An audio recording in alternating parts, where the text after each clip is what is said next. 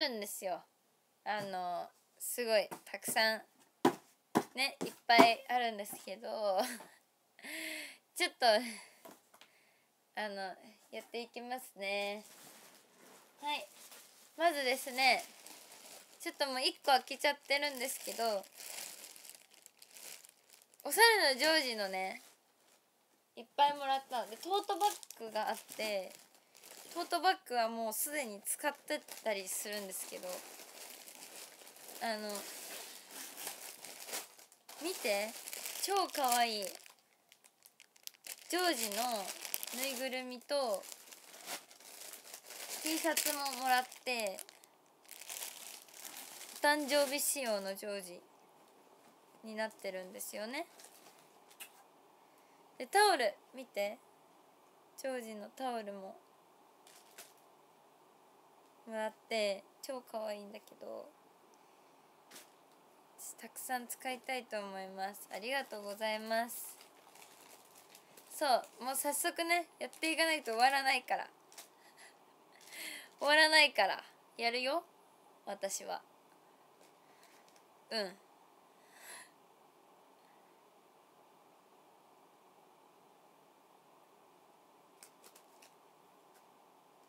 そうそう。で前髪クリップねまたいただいてしまったという、なんで2つ目として使っていきたいと思います。はい、こちらがですね、どなたからかというと、ちょっと待ってね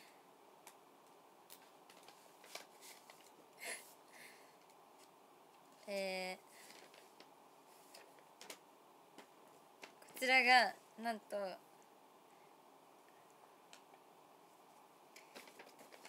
出禁でおなじみのたけたけさん嬉しいんですけど、すごいなんか機嫌取られてる感あるなって。全然嬉しいんですけどね、ありがとうございます。はい、いただいたものは大事に使わせていただきたいなと思います。はい、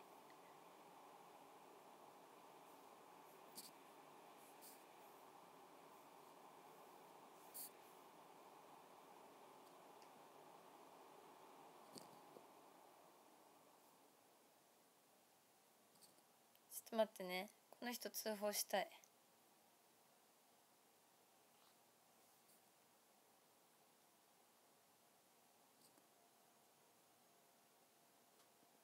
はい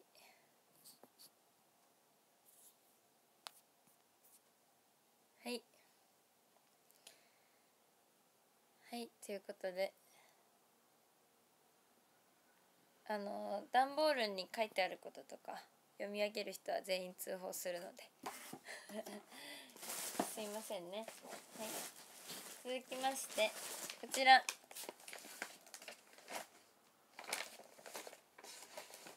すごいたくさん、なんだ、お、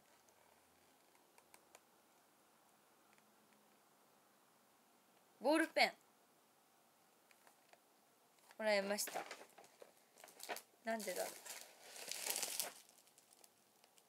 阪急電車あれかな、鉄オタさんかな鉄オタさんなんですかこれは。なんかぽいよね鉄オタさんから届いた何かが。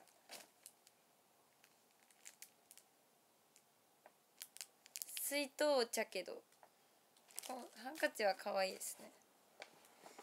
ありがとうございま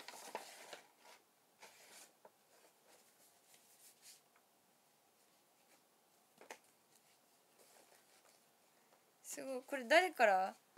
手紙と一緒になってて分かんないや。誰だろう。ありがとう。すごいたくさんくれた。リガちゃんも鉄の道いや私鉄道は全然分かんないので申し訳ないんですけど。あ、治療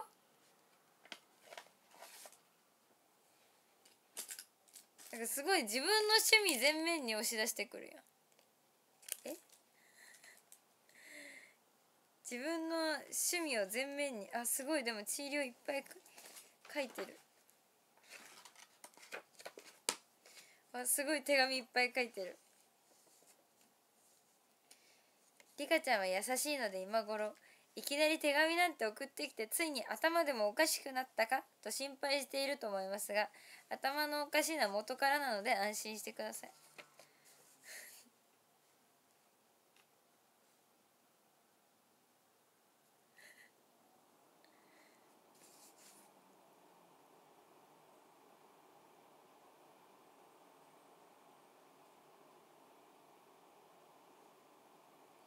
すごいなんかいっぱい書いてあります。ありがとうございます。これは後でゆっくり読ませていただきます。すごい、誰かわかんないけど鉄道のたくさん送ってくれてありがとう。ジャックがいる。これ何？ジャックの何かが送られてきた。ジャックです。かわいい。ありがとう。あ、しかも何これ。すごい、匠ライフのシャツが送られてきましたね。これで私も別荘を作れる。かわいい。リカが大好きなあつ森の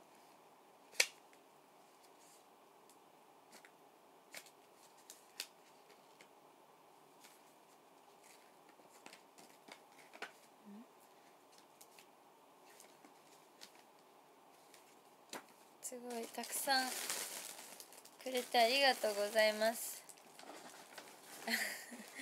匠ライフは違うよ。匠ライフっていうのはあつ森の中にあるそういうやつなんだけど、はい、まだまだあるんですよね。ちょっと早くポンポンポンポンいかないと本当に終わらないから。これ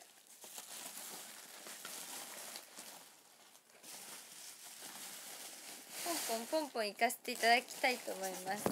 すごいたくさんいただいて、なんかね、いっぱいいただいているのでテンポよく紹介しないと終わらないのでちょっとそれだけねあれして。そうなの、段ボールがいっぱい。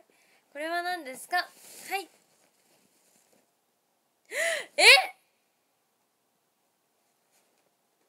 これは袋だけのやつかな。待って、これ誰？ねえ、これ誰？ファーファーじゃん。リカの大好きな誰やろな。あれ、プリンさんもしやプリンさん、お手紙入ってる。あ、この字はブリン臭いなこの字よく見るぞ、お花で。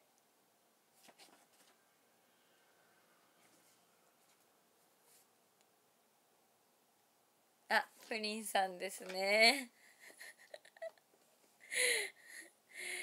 なんでリカがさファーファー好きなの知ってるのって思ったらやっぱプリンの。さすが私のことをよく分かってくれてる。嬉しい、ありがとうお手紙ね、私字だけで最近わかんの、誰か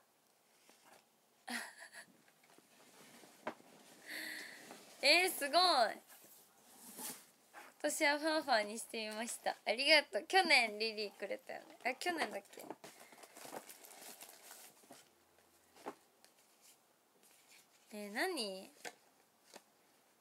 何めっちゃ嬉しい。ファンファン、しかもシールついてる。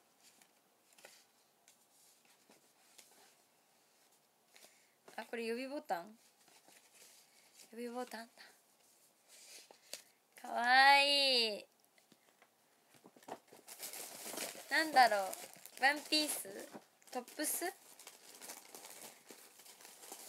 小物かななんだろう、嬉しい、なんだとしても嬉しい、ファーファーであれば。待って、ちょっと待って待って待って、かわいい、ピンクだ。ワンピじゃない、これワンピな気がする。かわいい、シャツワンピじゃん。しかも長袖だからこれからの時期全然いいね。着るね、めっちゃかわいい、絶対似合うよ私、自分で言うけど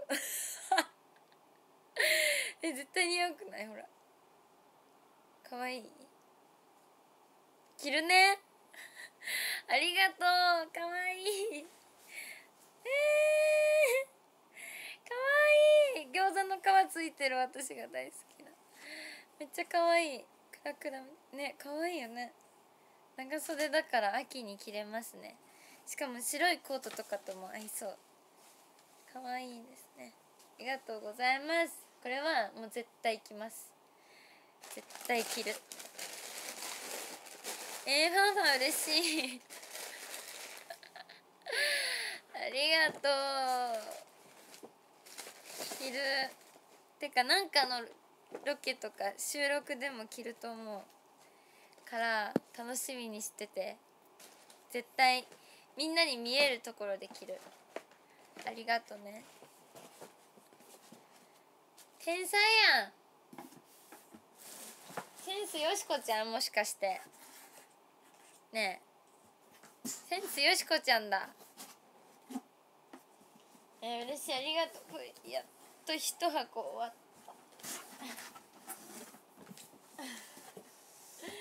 たはい、続きまして、ここにねまだあるんですよ。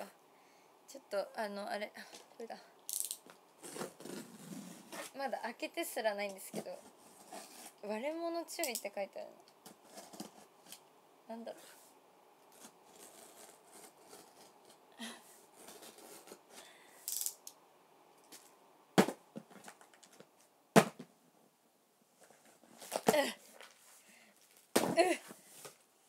わあ、待って、すごいいっぱい入ってる。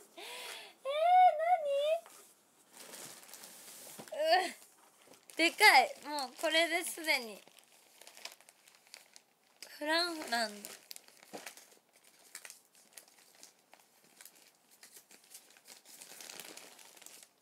れは誰？なんかめっちゃ可愛いのいっぱい入ってる。何これ？何これ？何するクマとウサギ？バススクラブバススクラブをどうするんだい？これで洗うんだ。でも変な気持ちになりそうねだって恥ずかしいね、なんかこれで洗うこれで洗うってことね。了解、ありがとうだってこの2匹に私裸を見られるということでしょ。恥ずかしいなうなれ出てきちゃったなんでこれ誰が送ってくれたの？めっちゃお風呂グッズ。あ、シンシンさんありがとう。シンシンさんめっちゃ優しい、めっちゃいい人なんだよシンシンさん。今度捕獲してあげて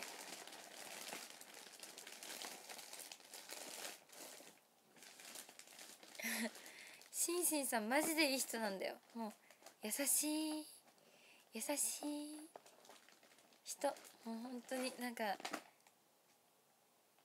なんだろうね、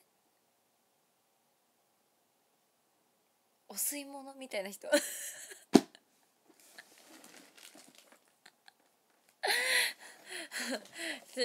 るでしょ、なんかホッとする。見てめっちゃ可愛い、映えなんだけどこのバスソルトかな、シェルフィズ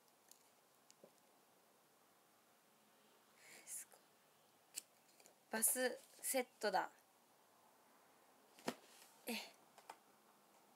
これ入れて入るわ。ありがとね。これは何一体。すごいでかい。待って、そう、リカの家って貝殻モチーフのものがたくさんあるんです。夏生まれだから夏みたいな部屋にしたくて。でね、見てこれ、もう白がすでに机の下に置いてあるんですけど、シェルランプもう一個もらったかも。これと同じやつ。めっちゃ嬉しい。これ私もう一個欲しいなと思ってたんだよね。お風呂にさ置こうかなと思って。しかもさ、持ってない方じゃないこれ。売り切れてるんだよ。ないの、ピンクが。本当にないの。これめっちゃ探したの私。もうね、東京行った時に表参道の店舗と、あとどこだっけな、めっちゃ探したの。なくて、売り切れてて、やばい。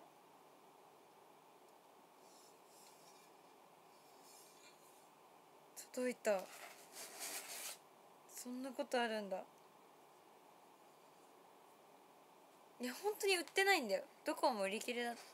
シェルランプお風呂にね置こうとしてたの。これね、ここを電池入ってんのかな、こうやってやったら光るんだけど、これをこうやってやるの。めっちゃ可愛くない？これ私さっき白普通に自分で持ってたんだけど買って、でも本当はピンクが欲しかったの。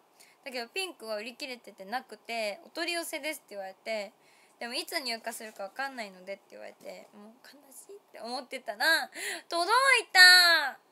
テル強っ。すごい本当に。で本当に私これ白持ってるからね、ガチで。ほら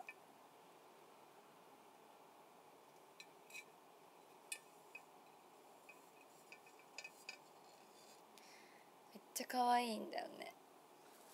私の趣味全理解だった。ありがとう。これじゃあ使うね。はちゃめちゃに使うね。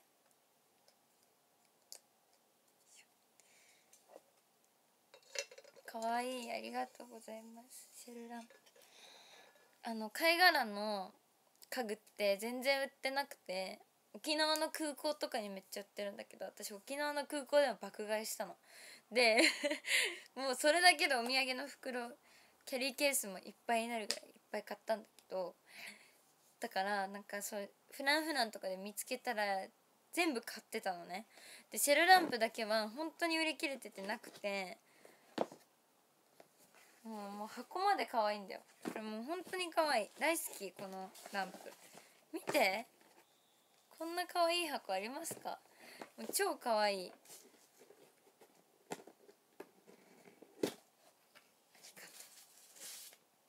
ありがとう。箱めっちゃ可愛いよね。そうなの。箱めっちゃ可愛いの。嬉しい。濃いな。すごい。ハッピーバースデートゥーユーだって。はい、ありがとうございます。なんだこれは。わあ、シャカシャカシールいっぱい貼ってある。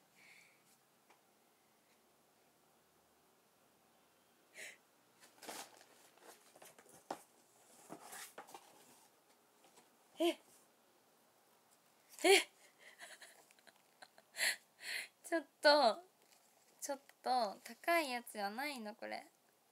サマンサティアラ。シーシーさんありがとう。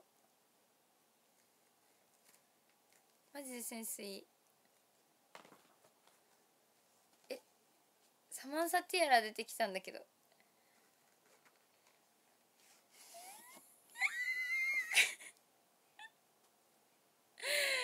ともう箱から高級感が溢れ出てる。かわいすぎる。ちょっと待ってかわいい。見て、時計もらった。りーちゃん時計持ってないんだよね最近。新しいの買ってないから昔のやつずっと使ってたんだけどさ。しかもさ、かわいいお花モチーフなの。超かわいいんだけど。ガチで似合うくない？ほら、もはや持ってたかわいい。かわいい。めっちゃかわいい。めっちゃかわいいよね。かわいい。ありがとう。しかもさ、さっきさプリンがくれたさこの服にもさめっちゃ合うくない？桜の妖精になれるじゃんありがとう。嬉しい。めっちゃ嬉しいです。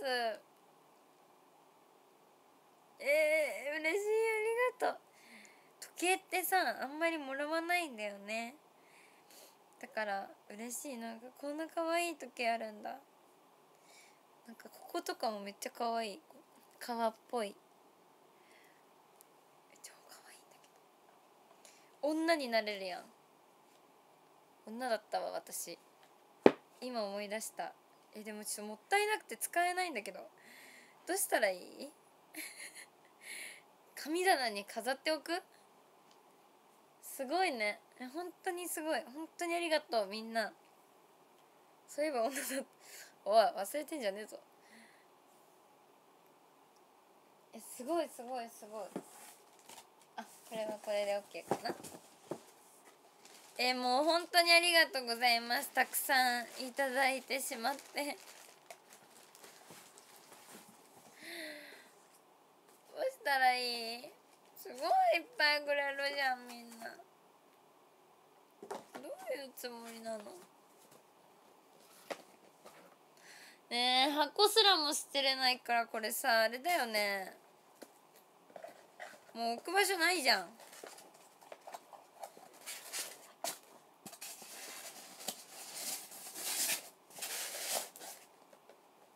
誰か油田掘り当てたら私に別荘プレゼントしてくれたら置く場所あるんだけどさ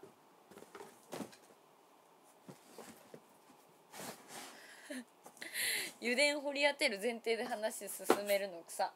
はい、次行きます。まだまだあります。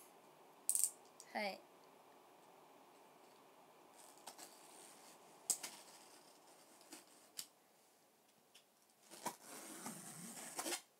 ね、一個一個の段ボールがねでかいんよ。それで引っ越し用なんよ。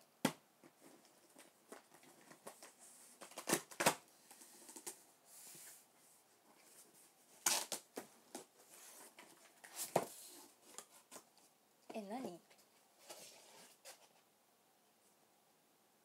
何こ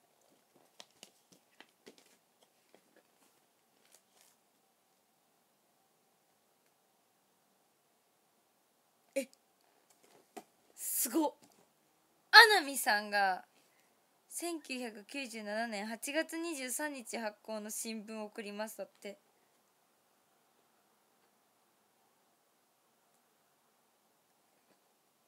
すごくない？こんなプレゼント初めてなんだけど。すごい。私が生まれた日の新聞ってこと？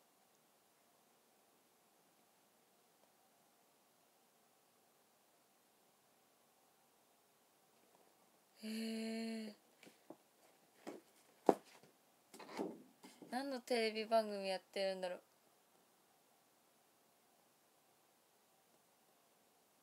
24時間テレビやってる。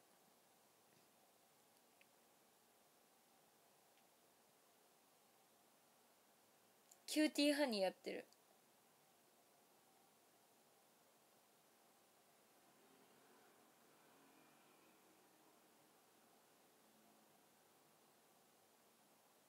すげ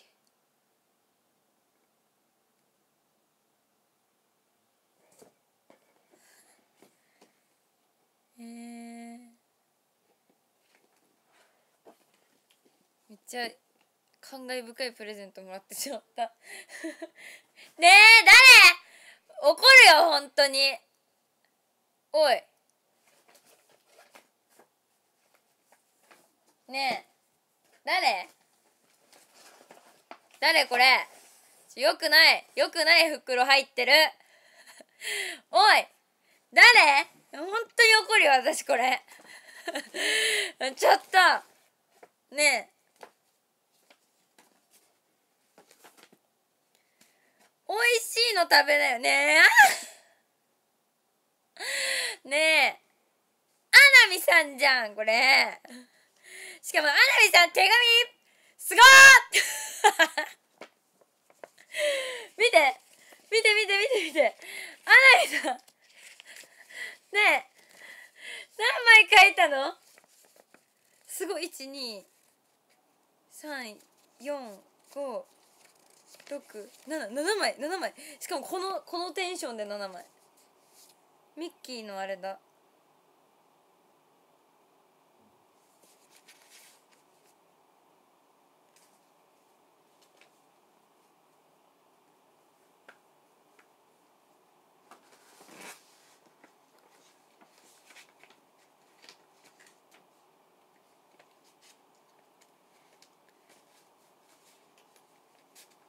後で読む。ちょっと何くれたのこれ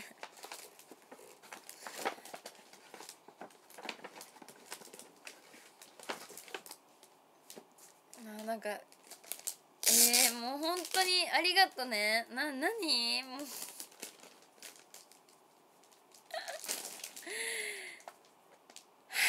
じゃんねえじゃんこれ力も抜けるわ私。届いたんだけどウケる。これに似合う女にならなきゃいけない私。何かわいい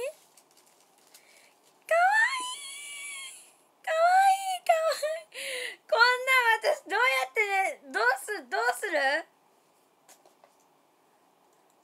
ねえ、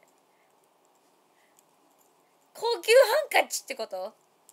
こうやってあれしたらいい？もう無理だよ。額縁に入れて飾っておく？こんな高いねえ、めっちゃ可愛い。しかもピンクで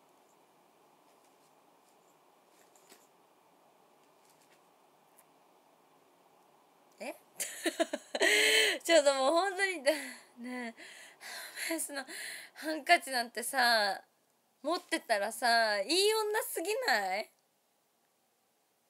ちょっとありがとねアナミさん、ありがとう。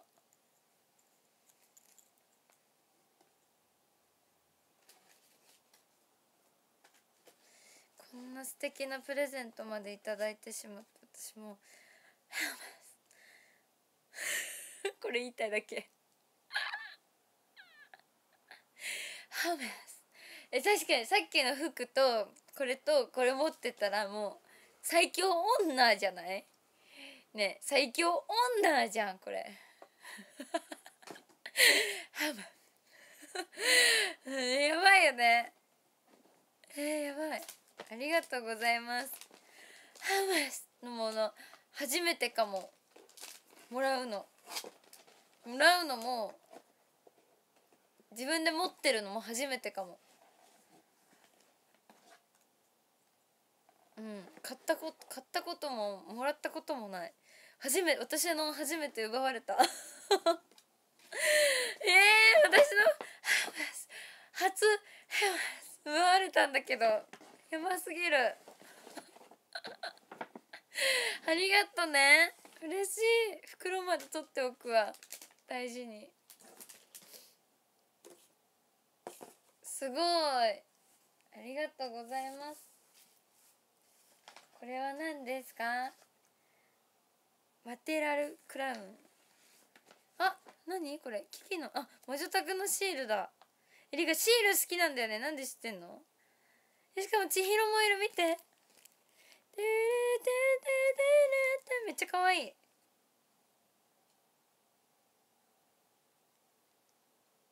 これあれに使おう、私。スケッチのノートに使おう。可愛いから。何ねずこ強くなめる利用した僕を連れて進んだで何鬼滅の刃。ねずこのネックレスもしかして激アツなんだが。待って待って、見て見て見て見て見て、さすがに可愛い。泥だらけの走馬灯に酔う。めっちゃ可愛いこれ。震える手は掴みたいものがある。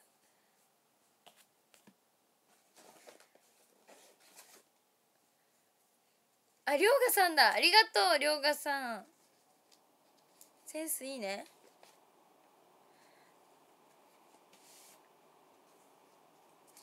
ちょいちょい言うから言ってたっけ。リカシール好きなんだよね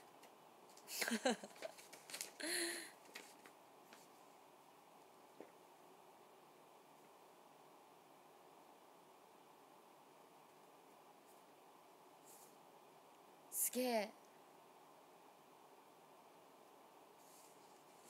りょうがさんありがとう。お手紙も後でしっかり読むね。かわいい封筒に入れてくれてる。なんかロマンチストだね。超かわいい。ありがとう。星とか月とか海とか貝殻とか好きなんだよね私黙るね。はいじゃ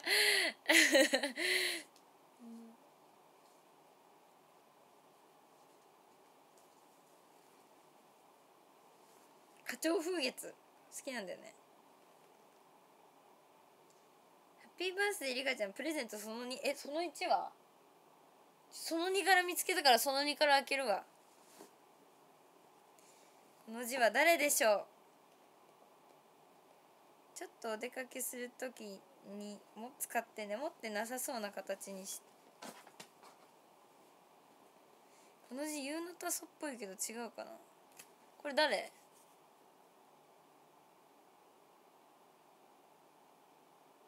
ゆみちゃんの字はもうちょっと丸っこいし。誰だろう。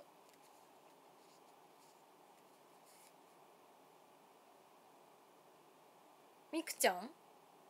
みくちゃんの字はもうちょっとね細いクッってなってる。キンチャムだ。ありがとうキンチャム。これその2から開けていい？いい？かわいい。なにこれかわいい。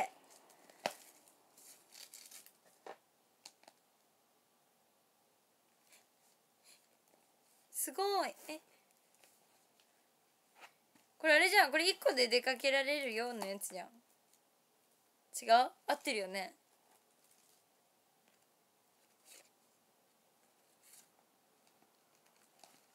だってほらここにほら全部財布になってて、でこっちに携帯とか鍵とか入れればいいんじゃない？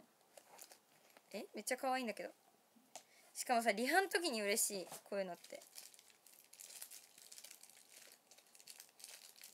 携帯でさ立ち位置確認とかしながらさこうできるからさ。めっちゃ可愛いんだけどちょっと出てこないな金ちゃんもありがとう。待ってね、今私戦ってるから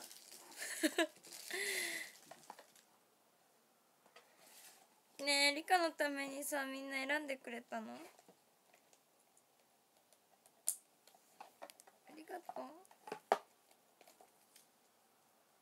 しかもなんかサマンサの匂いするサマンサの匂い。こうやって持つやつね。かわいい。しかも今日の服にめっちゃ合う。ありがとう。こに携帯入れてこっちにお金とかカードとか入れればもうちょっとサマンサの匂いするかわいい、ありがとね。これ使う、めっちゃ。違反時とかにさこれ1個持ってたらさ携帯入ってるから普通に立ち位置確認できるし、ここにカードとか入れたらスイカとかね、これ1個でリハに行けるのでめっちゃ便利。ありがとう。使うね。あ、金ちゃんのお手紙見つけた。ちょっと待って。かわいい猫ちゃんの。今回のヴィンセント封筒は猫ちゃんね。金ちゃんはマジで字きれい。そういうあれやったらいいのにって思うぐらい字きれい。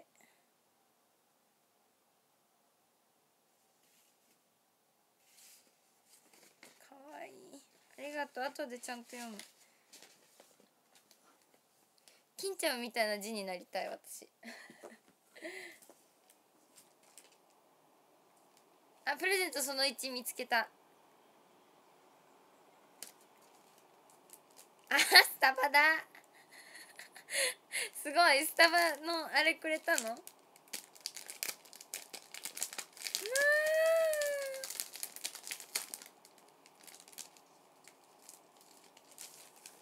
スタバのあれもらった。字きた。字めっちゃ綺麗だったよ。かわいい、花火だ。こういうこと。ありがとう。しかもキラキラしてる。生地がいい、生地ありがとう。じゃあ甘いもの食べてスタバでゆっくりするわ。私のまだあんの金ちゃん3も出てきたよ。ニキビを抑えるやつなの。これ初めて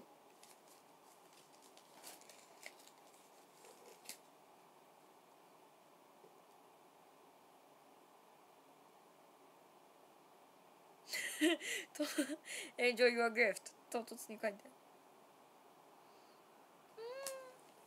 金ちゃんも優しいね。早く会おうね、金ちゃん。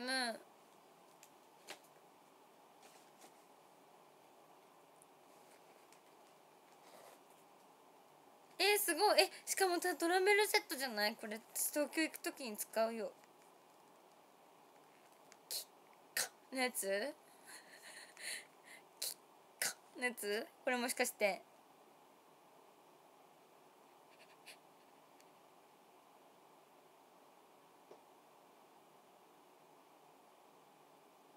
すげえ。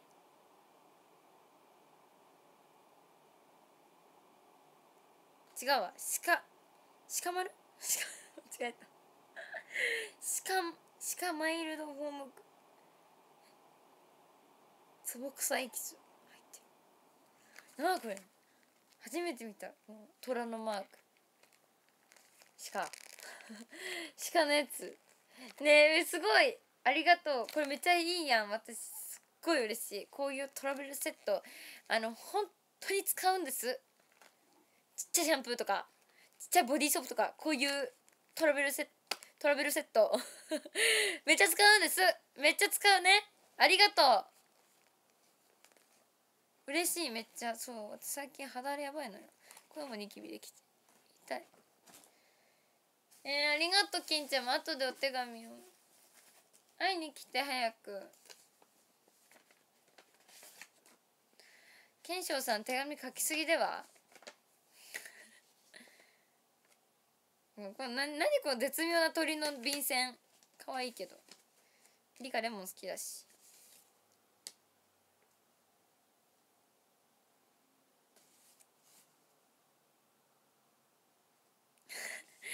見てよ。このもう一つのプレゼントがあれでしょ。動画でしょ。好きピピあれつぐちゃんが気に入っちゃって大変なんだけど、すぎピピうましか言わないんだけど、私に対してつぐちゃんが気に入っちゃったからね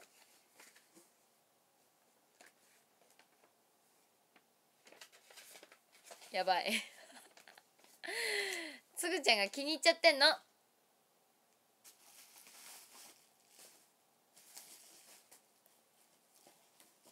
LINE でも言ってきてるから、すぎピピうんまって。なにこれ、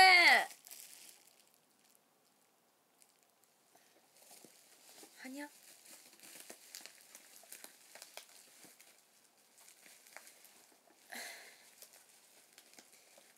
すごいんだけどみんな。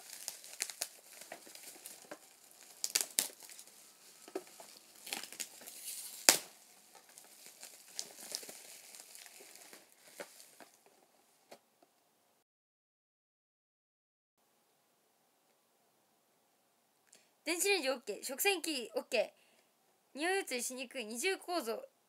待って、これ私が、ちょっと待ってくれ。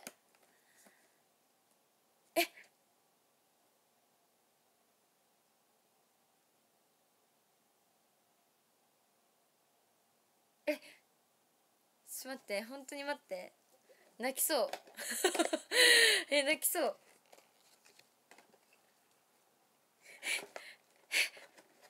待って待って待って、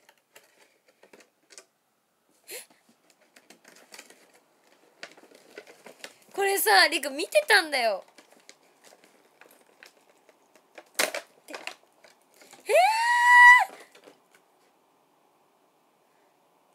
かわいいクマの子、しかも二重構造のやつ、電子レンジ OK のやつ。嬉しすぎて泣きそうなんだけど私さ、コップ好きなんだよね何でも好きなやつシール好きなんだよねコップ好きなんだよね。嬉し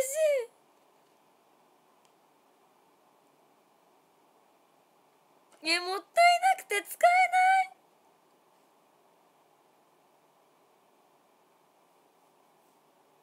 えない。ガチで嬉しい。めっちゃ可愛くないこのクマ。これ私見てたんだよね、なんかで。欲しいと思ったんだよね。可愛すぎる。これめっちゃ可愛いわ。どうしよう。ちょっとパニックちょっとパニック予備でもう一個つけましたね。同じやつ予備とかあんだめっちゃ可愛いんだけど、嬉しい、ありがとう。これ私欲しかったんだよ、ガチで。同じやつ、これ2個同じやつくれたの。めっちゃ使う。ちょっともったいないから、じゃあ1個はあれするわ。ちょっと開けないでおくわ。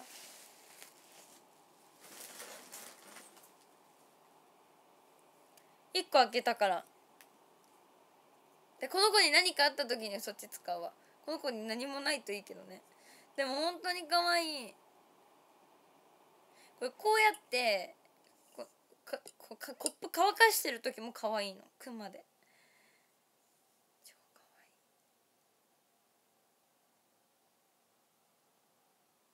可愛い。ありがとう。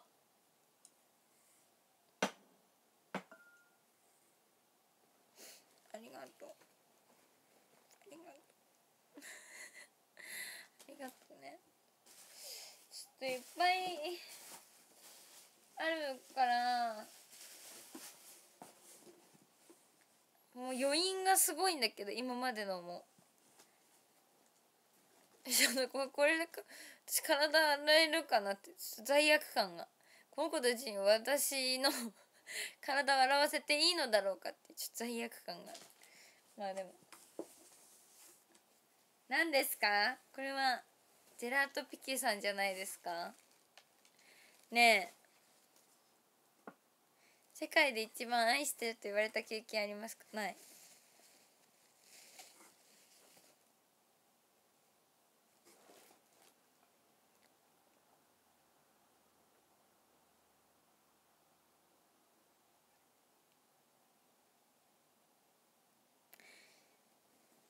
言った？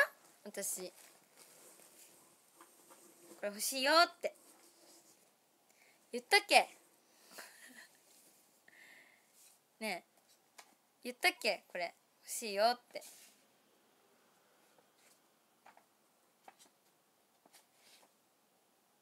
ね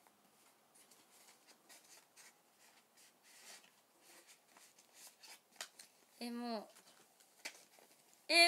うさ言ったっけ？私もうどうしよう、愛が怖い愛が怖いよ、みんなのすごすぎて。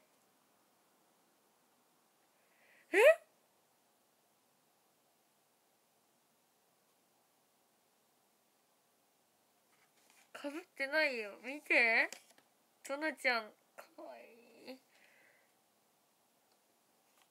何このメッセージカード、素敵すぎない？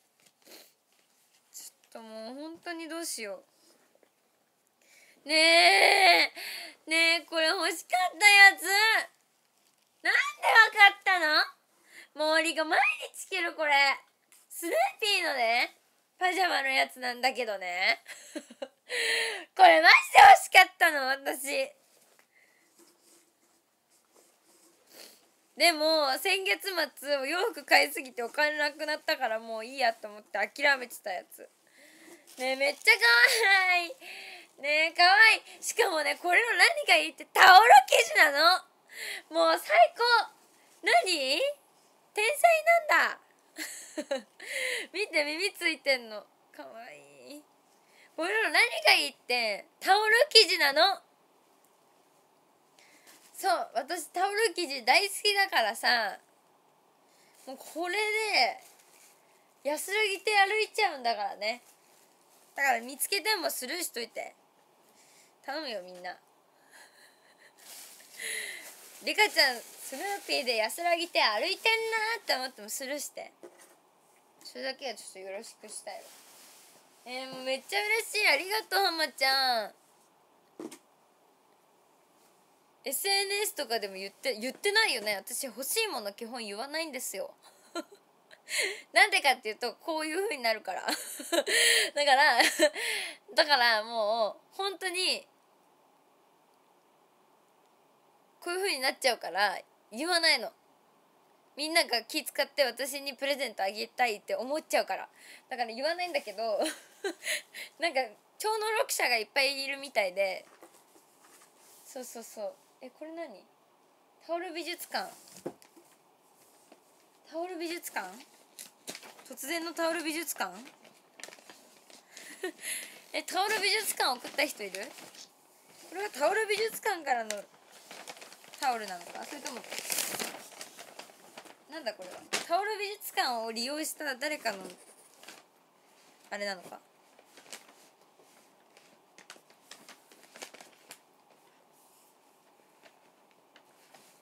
これ響さんのやついた。かわいい。だってみんな一回閉めた一回閉めちゃった。ちょっと嬉しくて一回閉めてみた。もう一回言うんだけど、タオルめっちゃ好きで、私タオル生地とガーゼ生地が好きなんです。見て、ラプンツェル、しかもリカって名前入ってる。見て、ここにラプンツェル見切れてんの。超可愛くない？やばい。これで私のあれね、お風呂上がりに使えってこと？やっぱりちょっとなんか変な気持ちになるんだけど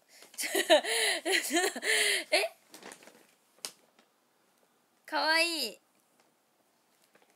めっちゃかわいい。めっちゃかわいい。リカの名前リカって入ってる。想像しますわかる？想像するよね。そっち側なんでじゃあ何ちょっと分かんないな、もうパニックだ。こんなありがとね。高かったんじゃないの？もう一個あんだけどねえどういうこと？ねえ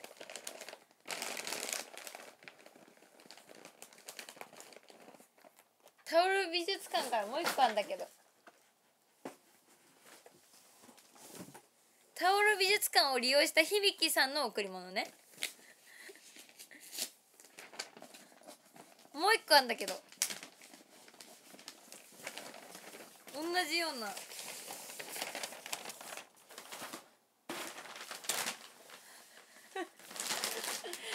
放送室の戦いなの。ごめんねみんな。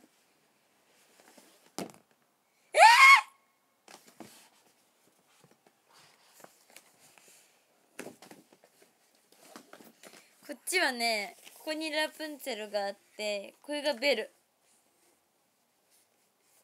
ベルもかわいい。じゃあ日替わりだ。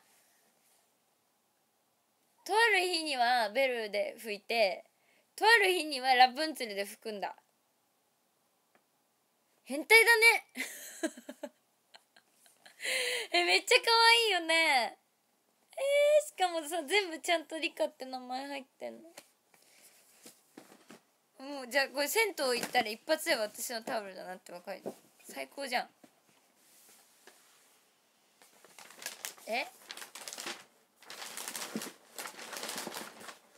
タオルってさ、ほんとさ常に使うから超嬉しいんだけど、ありがとうございます。日替わりプリンセスだね。もうね、部屋がね大変なことになってる。ちょっとまだあるんだけれども、ほら見えてるでしょ。ここにまだねあと3箱ぐらいあるんですよ。ち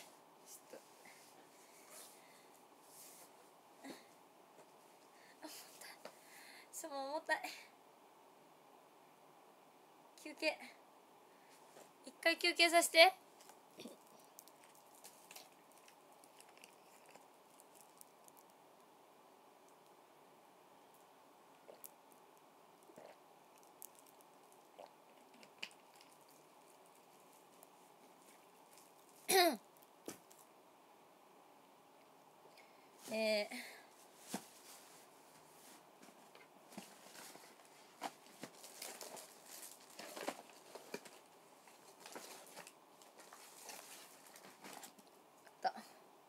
ちょっとさ CM 挟んでいい？一回休憩したいんだけど CM 挟んでいい？すごいねみんなね。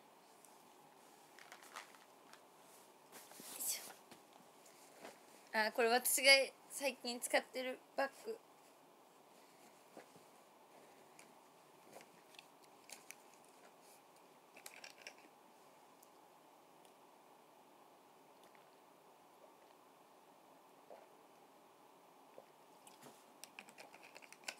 ここかわいいよね。ビューティフルピープルと最近はあそこも好き。なんだっけ、ちょっと出てこないんだけどキツネとかも好き。流行ってるよねこれ最近。よいしょ。はい続きましてちょっと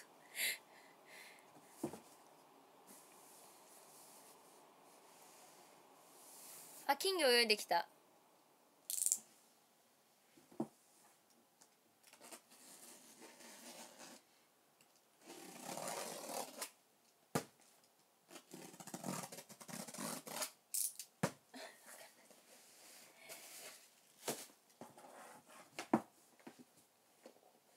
イエイイエイイエイイエイ。段ボールを開けていく。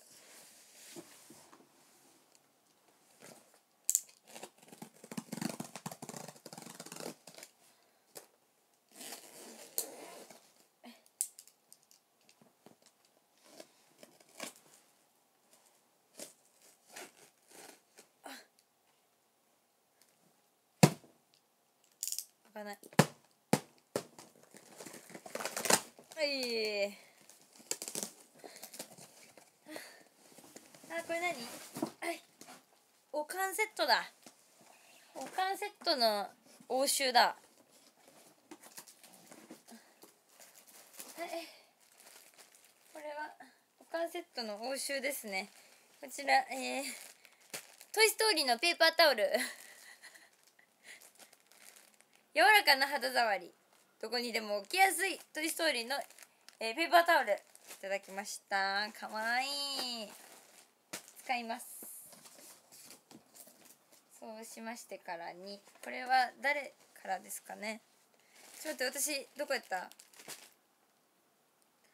この間さ、段ボール開けてこれを置きっぱなしにしてたの、床に。ちょっと足に刺さってめっちゃ痛かった。かわいい。堀本さんありがとう。見て、超かわいい。ミッキーとミニーこうやってなってた。これこうやってやったらこうなって、こうやって。めっちゃ可愛くない？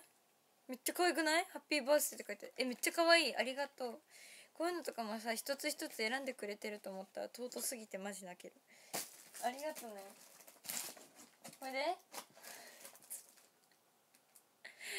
ねえ、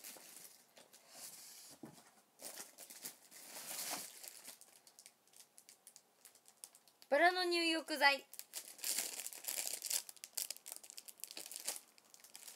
くれた人誰ですか？鼻かゆ。待って、鼻かゆい。めっちゃかゆい。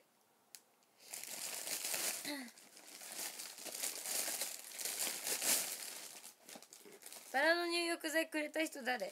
めっちゃいい匂いする。めっちゃいい匂いする。これかわいい。しかも箱もありがとう。セレブ気分で入浴って書いてセレブ気分で入浴、花びらをちぎって夢に散らします。ほのかな香りと泡を。ホッカーさんじゃん。ホッカーさんありがとう。ホッカーさん、バラの入浴剤届いた。じゃあこれで入浴した後に拭くんだ。さっきのタオルで。そうやって生活が成り立っていくんだね。はい、続きまして出たよ、ほらおかん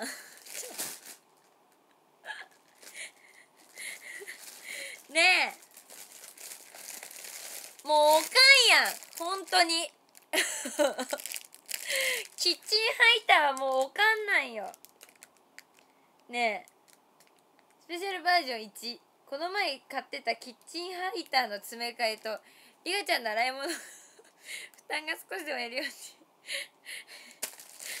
ガチで助かる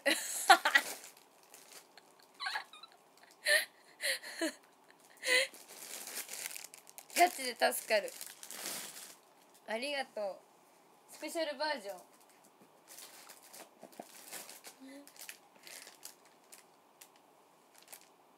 これはあとだな。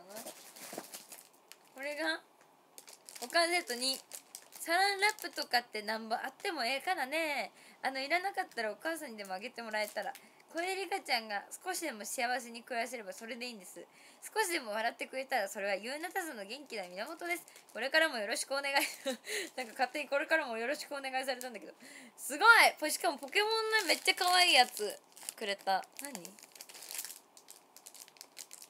ね、私さ育児してると思われてる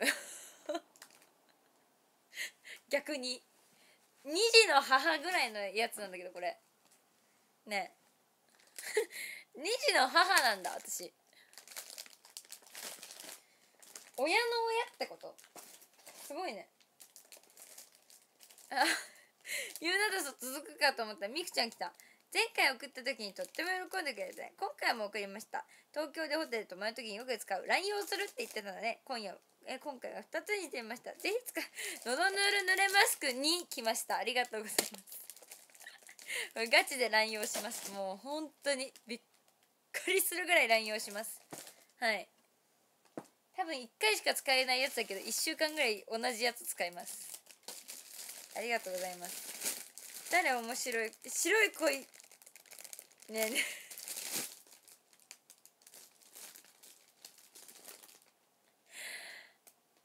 ひねりをさ加えてくるよね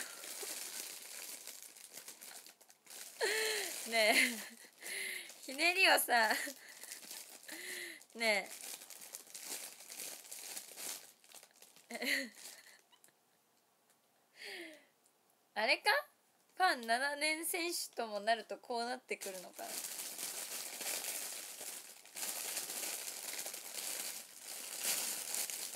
すげえこんなん作れんだ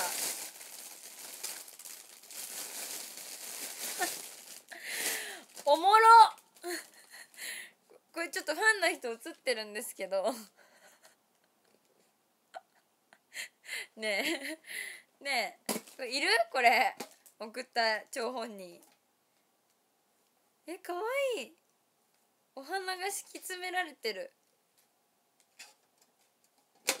こんなことできんだ今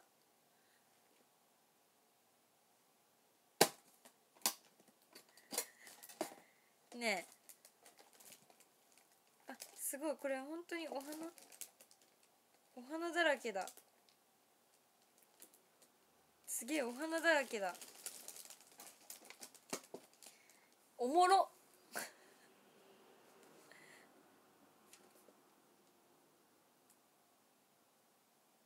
なんでクリスマスな白い恋人だなって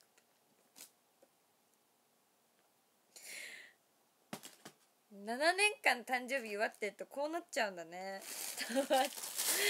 もう多分いらんねえ何これおもろ飾るわ飾る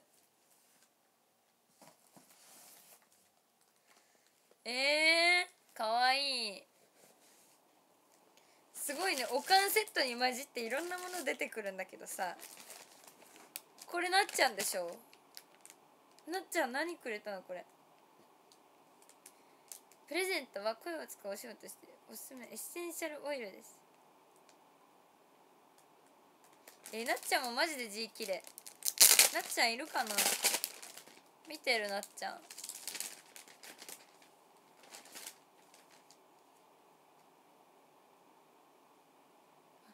れもしかしてお手紙だすげえ本当に本みたいになってしかも私のために誕生日シールやってくれたんだめっちゃしかもいい匂いするなんか匂い嗅ぐ癖あるからさ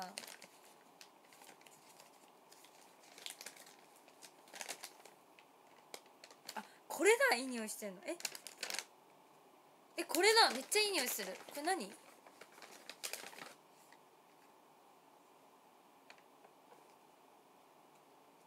めっちゃいい匂いする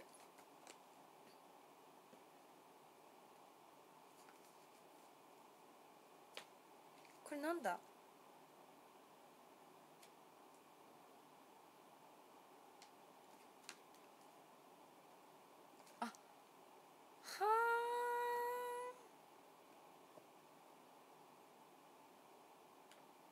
オイルだマッサージオイルみたいな感じめっちゃいい匂いするちなみに私の大好きな匂い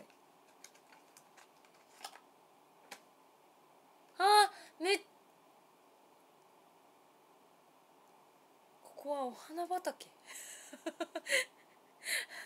めっちゃいい匂いするなっちゃんありがとう花パイセンにもよろしく伝えてくださいお姉様そう兄弟姉妹で私のことをしてくれてるんだよねありがとうねこれは何ですかかわいいかわいい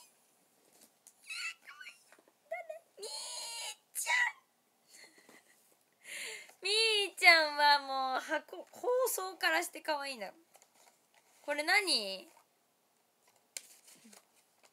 イヤリングのプレゼントになる。可愛くてピンクがはにゃー、かわいい。なんですかこれは。なんか事務所に問い合わせたところまだあるみたいなこと言われてたんですけどプレゼントね。ねえ、めっちゃ可愛い。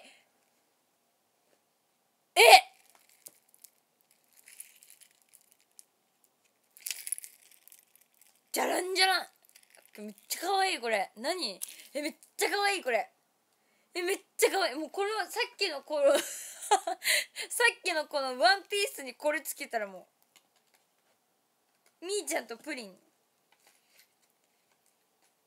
めっちゃいいやん。可愛い。ありがとう。天才だ。プレゼントを選ぶ。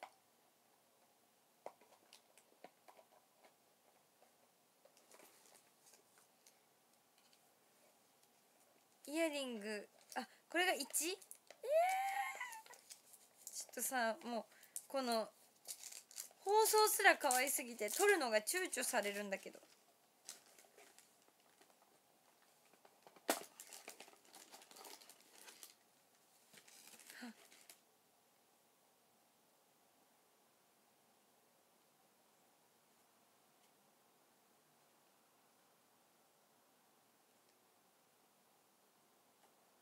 すごいかわいい。氷みたいなのついてる。つけよう。これもめっちゃかわいい。ありがとう。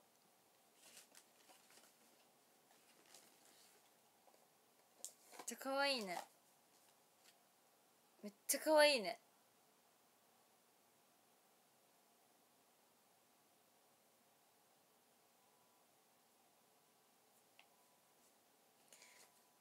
しかもみーちゃんも小説家なんだよね。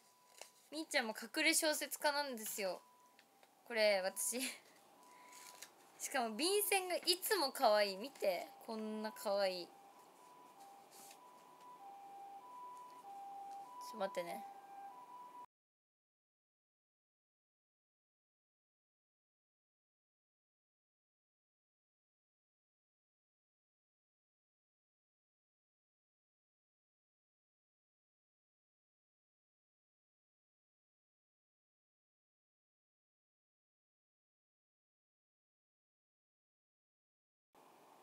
見て、8枚あるんだけど、しかも全部このテンション。これ8枚えぐっ。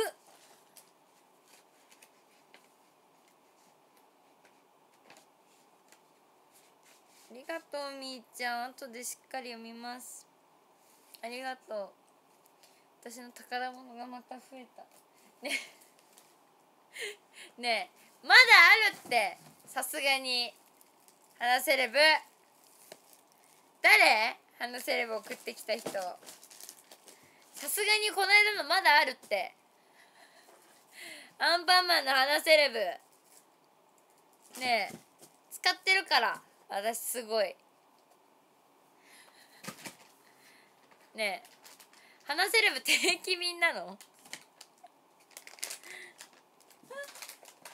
待って、アンパンマンのさバスタブびっくら卵また来た。しかも3つも。ありがとうございます。びっくり卵ガチャします。あー、私が楽しみにしてたやつ。毎年ありがとう。これめっちゃ嬉しい。ゆうなたその3冊目だね。確かに毎年くれてんの。3年間ずっと。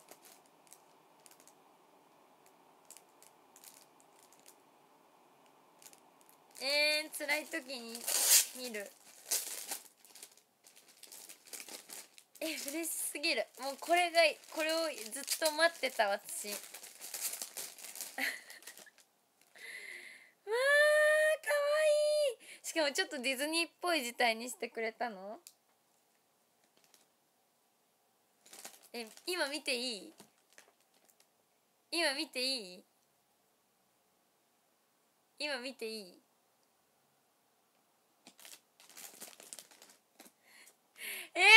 どうしよう緊張する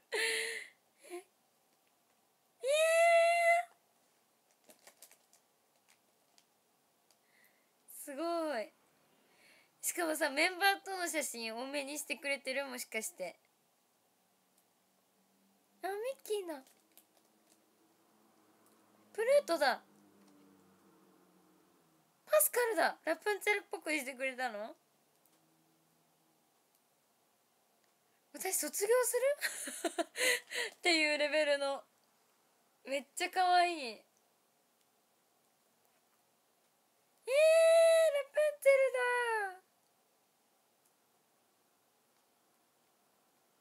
これラプンツェルの船でしょ。でこれがシンデレラでしょ。このシルエットはベル？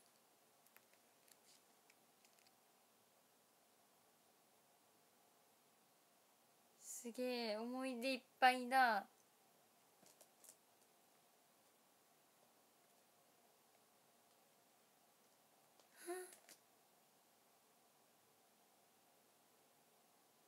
泣ける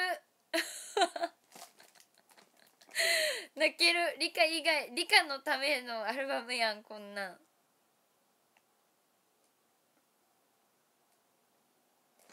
泣ける。ちょっと本当に涙出てくるちょっと待って、本当にすごい。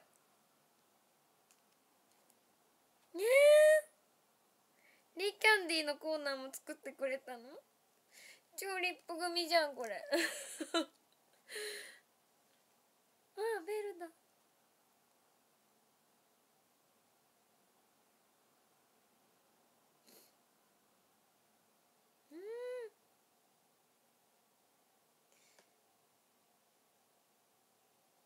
懐かしい。もはやすでにもうゆかちゃんのコンサート懐かしいわ。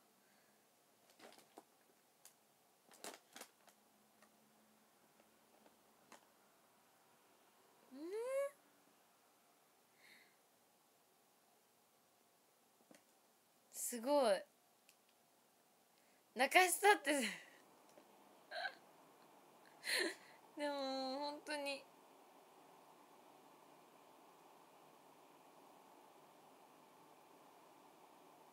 すご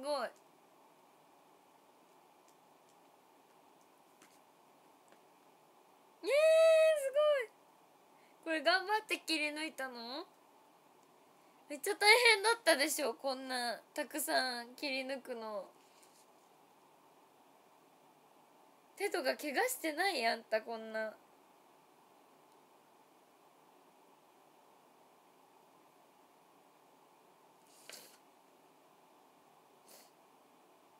泣いちゃう。リカイブ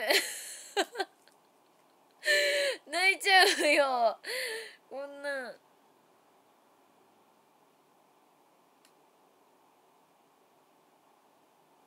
優しいねちゃんとさ最後ちゃんと自分の写真入れてかわいいねえ、やだねえ、ありがとう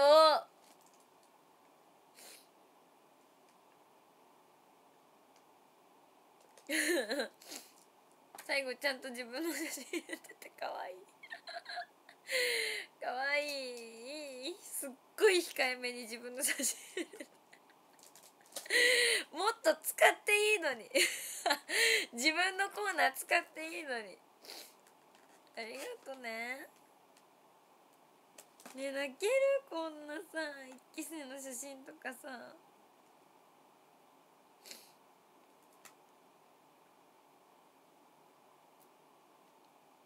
頑張ったな。ありがとう。24歳がまたここに詰め込まれたわけですね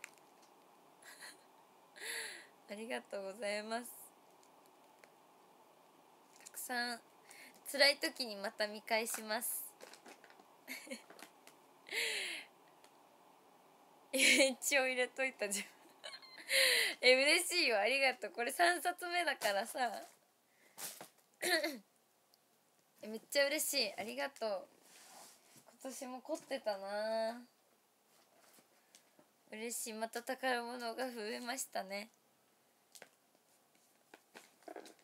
もう泣くからやめてでも毎年これをね楽しみにしてるんです、ここ2年間は。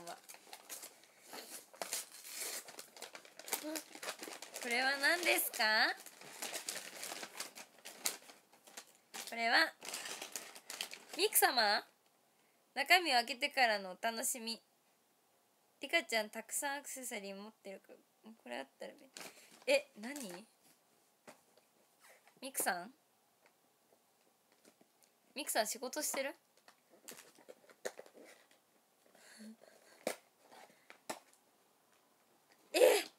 嬉しい。アクセサリー入れる。そう、私アクセサリー入れさ、今さお皿に入れてんだよね。しかも中身にちゃんとイヤリング入れてくれてるわこの人すごい。わあ、いっぱい入るねこれね。嬉しい。じゃあこれで東京でお話し会とかなんだっけ、東京であれがあってもこれを持っていけばもうすぐこの中から選べる。めっちゃ可愛い。色味もめっちゃちょっとくすみサーモンピンクで可愛い。イエベ春の私にぴったりの柄めっちゃ可愛い。しかもさイヤリングもさちゃんと中にさ入れてくれてるんだけどさ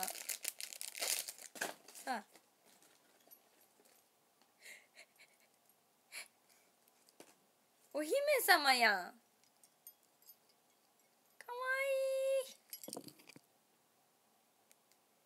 いい。出た、ほらセーラームーン。星とか月とか好きなのよ私。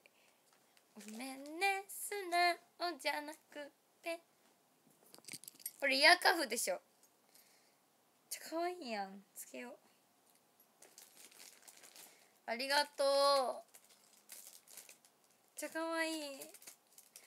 もうこれつけてあれするね、お話し会とかするね、写メ会とか。めっちゃ嬉しい、ありがとう。でもこんなたくさんいただいてしまった。はい、出ました。キッチンペーパー2これ2つセットで送ってくれたってことね。キッチンペーパーピンクと水色保管セットバージョン3。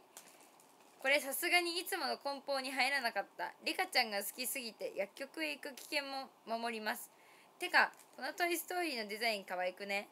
まさにリカちゃんの無限の彼方にさあ行くぞって感じなくらいには大好きです。どういうことこの人何そういうお笑いの教育を受け始めたのねえ、ピンクだけなんだよな。嘘でしょこれじゃ誰これ誰ねえ、これ誰おい、お前ら息ぴったりかよ。じゃあだとしたら誰と息ぴったりだったのあなたは。すごいね。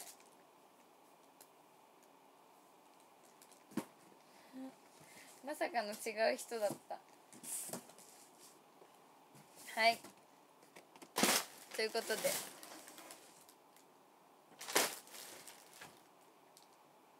はいちょっと待って身動きが取れない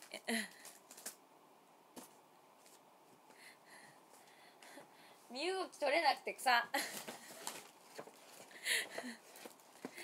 めっちゃ嬉しいけどさ、いっぱいやりすぎてさちょっとどうしようって感じなんだけど、ちょっとこの手紙だけ欲しい。手紙だけ欲しい。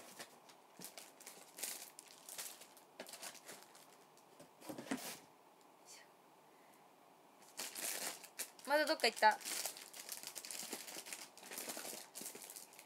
あ、もうまたどっか行った。どこ行ったの。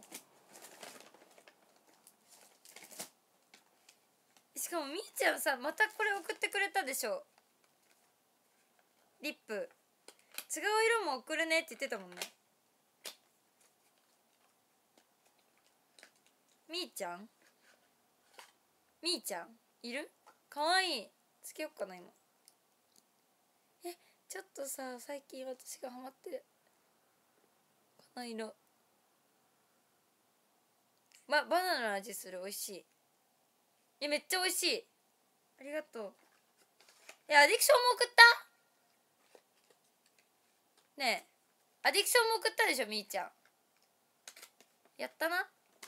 貴様やりやがったな。みーちゃんプレゼントその3って言っちゃってるやん。3も送ってるやん。3も送ってるやんねえ。アディクションの何これ。やばい。めっちゃやばい。何これ。めっちゃ美味しいわ唇。かわいい。最近流行りの純欲メイクできるやんこれ。この色味すげえ。どうやって見せたらいいんだろう。はい、すごい。めっちゃかわいい。かわいい。しかもキラキラだ。これ通貨を毎日通貨を。すごーい。かわいい。ありがとう。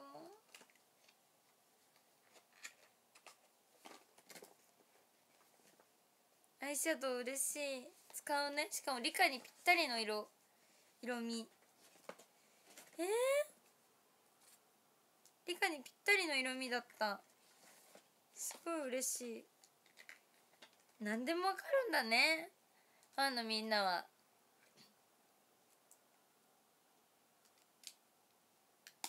すごいね。こんなにたくさんいただいて、まだあるんですよ。ちょっと待ってくださいね。まだあるんで。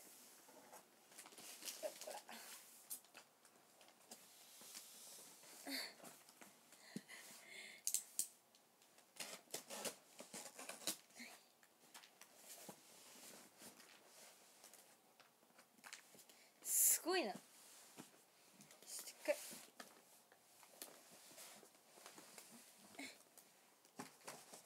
ょっと終わんないわこれ。今日もこの一回これでここまでにしよう。ちょっとすごいことになってる。すごいことになってるから。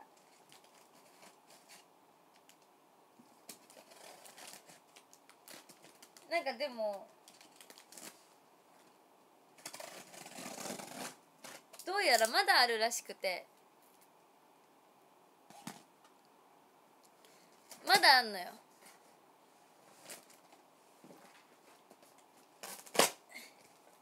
まだあんの。びっくりでしょ。まだあんの。なんか届いてないのが。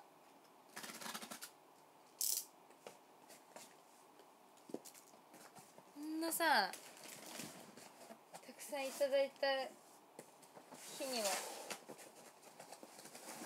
どうしたらいいんだろう。すごい。ちょっと送るよ。送るよじゃない、怒るよ。もう私噛むわ。怒らせてくれ。これはさすがに。ゆこちゃんだねこれね。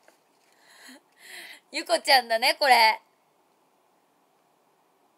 ねえ。もうかわいい。ミュウミュウって袋からかわいい。わ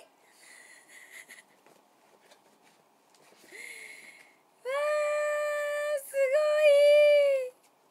これに入れてくれたの手紙やば。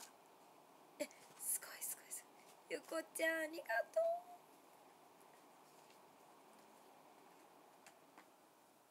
ちゃんとお手紙届くかな、ドキドキ。届いたよ。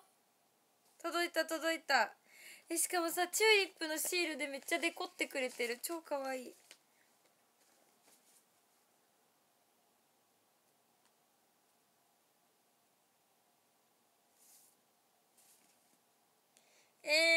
ゆこちゃんありがとう。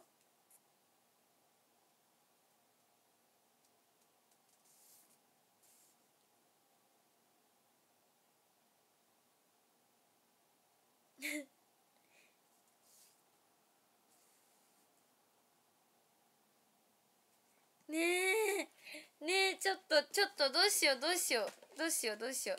ちゃんと届いた届いた、ちゃんと届いたよ。もうこの袋からして可愛いんだけど無理。ねえ、これも送ったでしょ。ノベルティーですどうぞじゃないよ。あんたが使いなよ。こんな可愛い巾着くれて。こんなの売ってんの今ノベルティーで。すごいね。何25歳おめでとう。ありがとう。生きてたリカ。ゆこちゃんかわいいかわいいのくれて。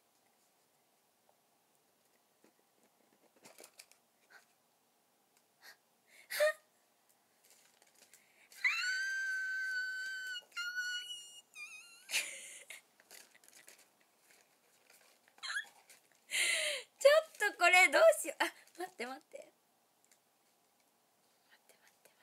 ってね。うわ、ちょっとどうしよう。タジタジタジタジしてる。今すごくタジタジしてる。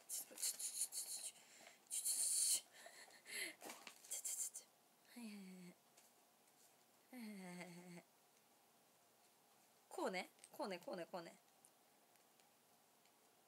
こうでこうね。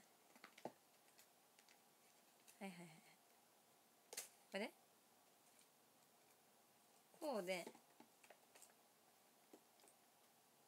はいはいはいはいで、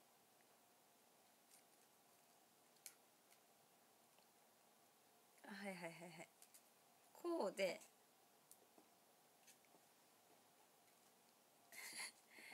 すごいよ。もう本当にすごい。ちょっと待ってね。めっちゃ可愛い。めっちゃ可愛いよ。ゆこちゃんお揃いだもんねこれね。すごい。待ってつけるね。絶対可愛いんだけど受ける。絶対可愛いんだけどちょっとどうしよう。めっちゃ可愛い。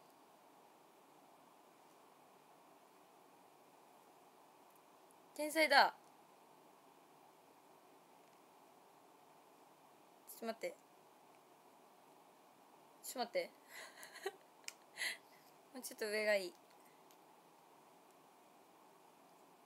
この辺ここだ。かわいい。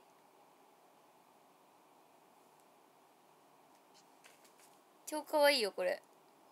ほらミャウミャウって書いてある。似合う？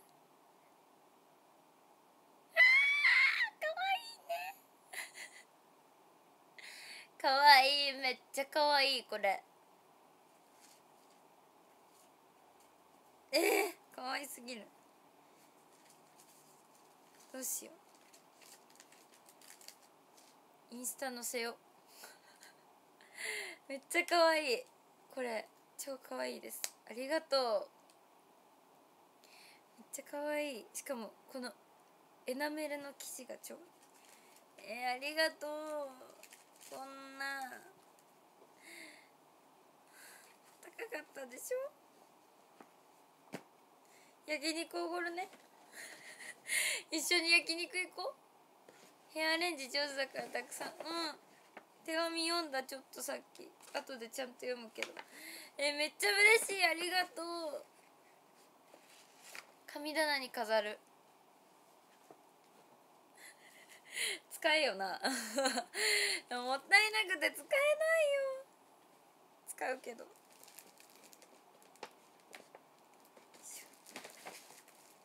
すごい、ありがとうね。こんなノベルティまでくれてありがとうございます。すごいよね、みんなね。かわいいプレゼントすぎる。なにこれ、タオル来た大好きなタオルがまた来た。ゆこちゃんありがとう。喜んで、めっちゃ喜んでる。もう本当にお風呂のリラックスタイムに使ってね。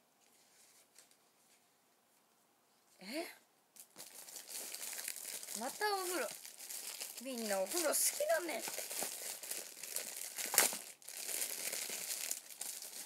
どうしても私に風呂入れたことない。入ってるよ心配されなくても入ってるよ。ちなみに汚くないよ、全然一応潔癖症だし風呂は入ってるからね。でもこうみんなのプレゼントを見てるとさ、もうどうしても風呂に入らせたいみたいな伺えるんだけど、入ってるからね。ちなみにちなみにね。わ、すごーい。めっちゃいい生地のタオルくれた。雲白絶対違う。箱音。雲の上のタオルらしい。でも確かにいい生地してる。ワンコロさんだ、ありがとう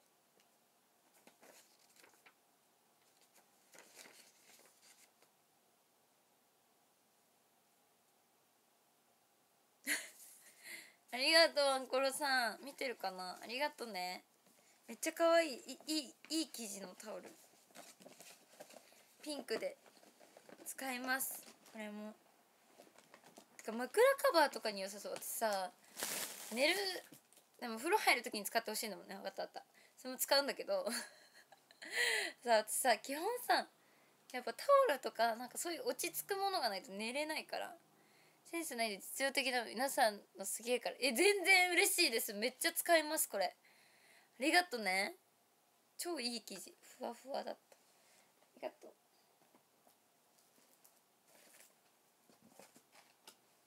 ちょっと待って。これ誰？これ誰？ミクさん替えの電池まで用意してるところがミクさんなんだよね。見てみんな、青春時計です。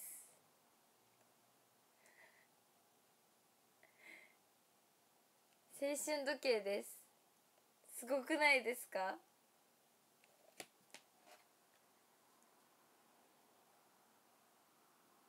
しかも動いてる。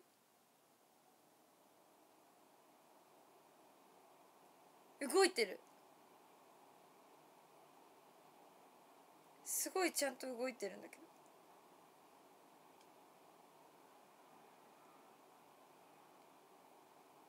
ど。これさ、4月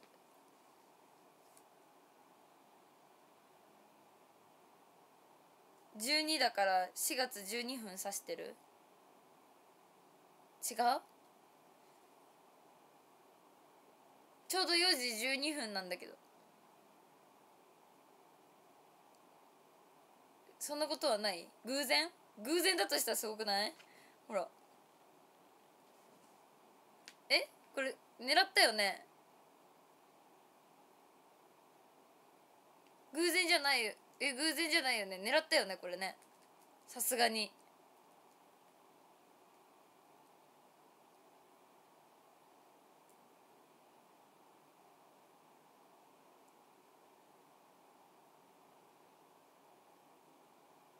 すげえすげえ。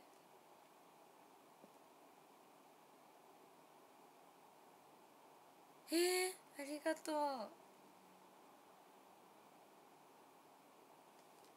飾るね、神棚に神棚パンパンになるね。すごい、ありがとう。めっちゃすごいかわいい。しかも多分みくちゃんのお気に入りの写真なんだろうなっていうのが散りばめられてる。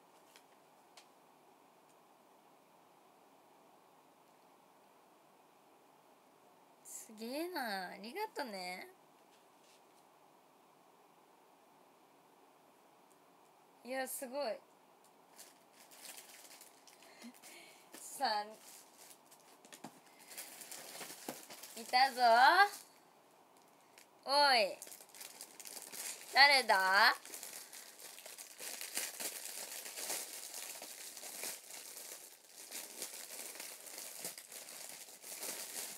またすごいのいたぞ。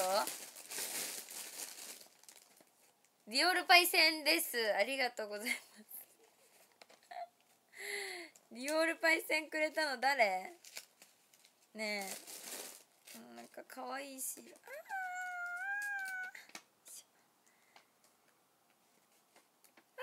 みちゃんだ。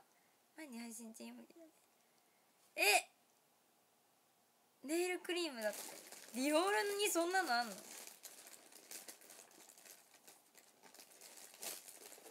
すごいすごい、みんなすごいね。めっちゃかわいい。か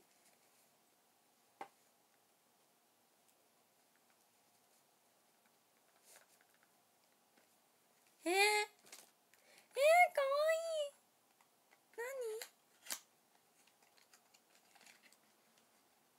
い。何？超かわいい。赤い。これ塗るんだ。届いてよかった。めっちゃいい匂いする。めっちゃいい匂いする。これちょっとまだ開けないでおこう。もったいないから。めっちゃかわいい。めっちゃかわいいの届いた。あ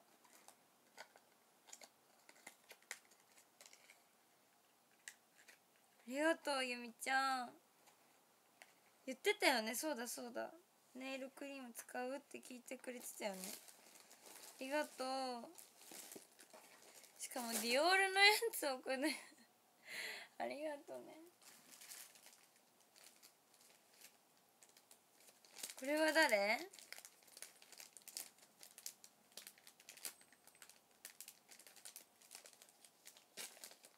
これはどなた？わー、かわいい。めっちゃかわいいイヤリング届いた。これもめっちゃ使います。ありがとう。これ誰？めっちゃかわいい。手紙がはぐれちゃったかな。さっちゃんかな。さっちゃんな気がする。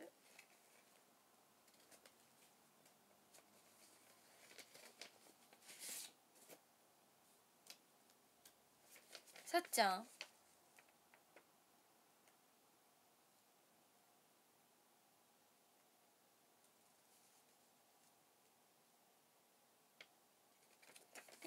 さっちゃんありがとう。二頭と幸せに暮らしてね。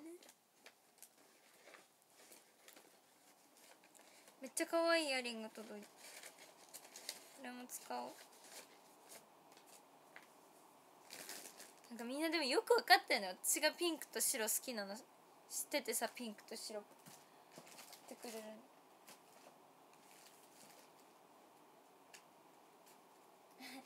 これもゆみちゃんだね。すごいねえねえ、こんなたくさん送ってね。一人プレゼントってさ、一人一個なんだよ。知ってた？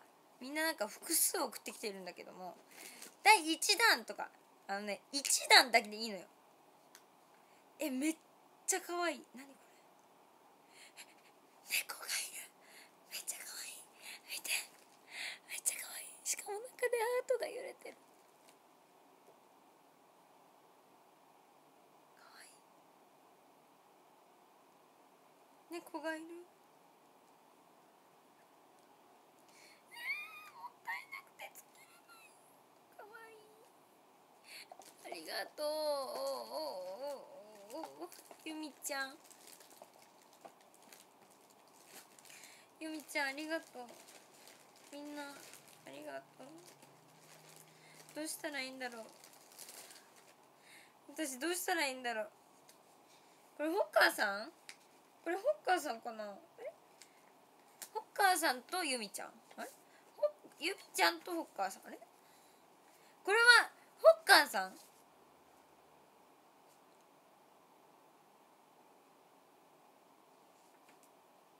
あ、これホッカーさんだ。ホッカーさんありがとう。ユミちゃんのさ、見て、ユミちゃんのさお手紙がここについてるんだけどこれはどこからはぐれたやつなの。ホッカーさんありがとう。めっちゃ可愛いこの猫のやつ。ちょっと待って。あ、さっきのイヤリングユミちゃんだ。ありがとう。めっちゃ可愛い。これユミちゃんって私のあれ全ばかりだよね。いつも思う。これは何ちょっとさ、もうさ、それも多分ちゃうね。ゆみちゃんのどれイヤリングはぐれたかな。後で見つかったら「それ私の!」って言って叫んででもね、わかんないのいっぱいあって。これは誰ですか。こんにちは。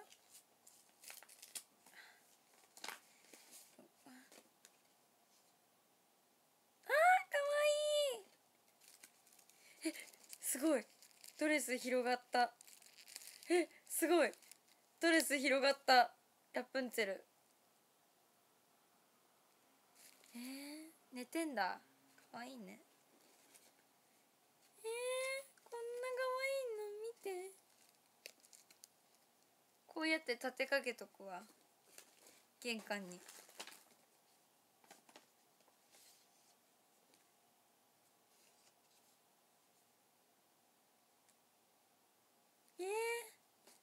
ありがとう。じゃあお手紙待ってるね、ゆみちゃんの。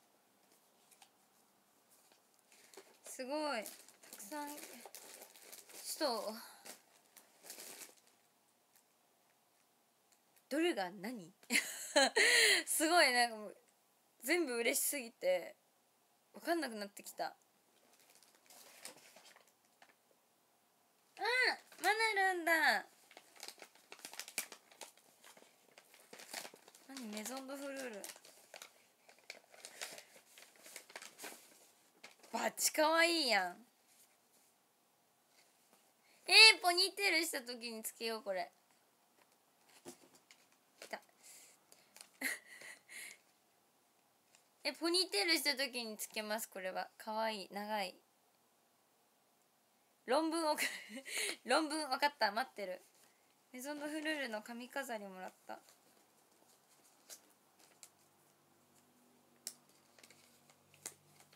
マナルンちゃん手紙もくれてありがと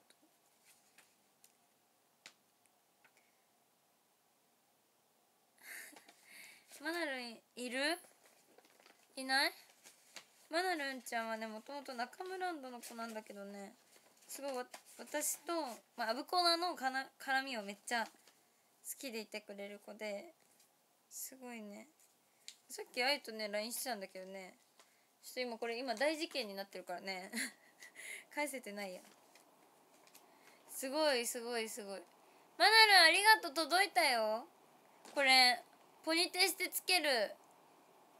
超かわいい。ありがとう。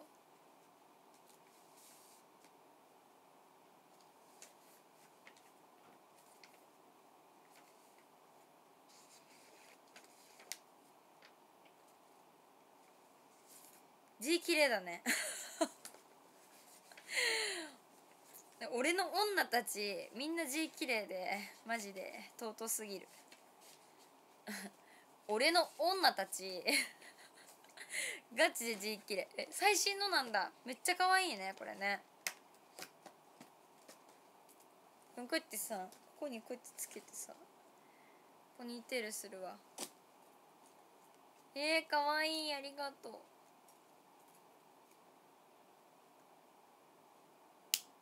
ちゃかわいいやん。天才。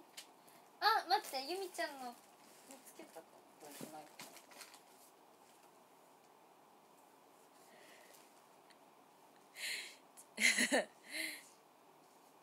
みくちゃん、お客様のお呼び出しを申し上げます。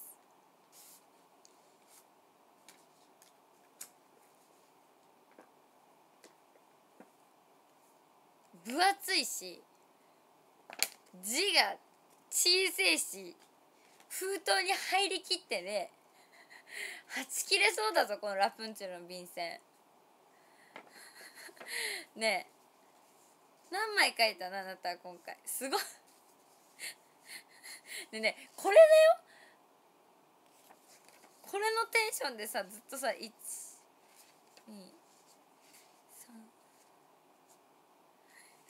3、4、5、6、7、8、9、10、10枚。論文やないか。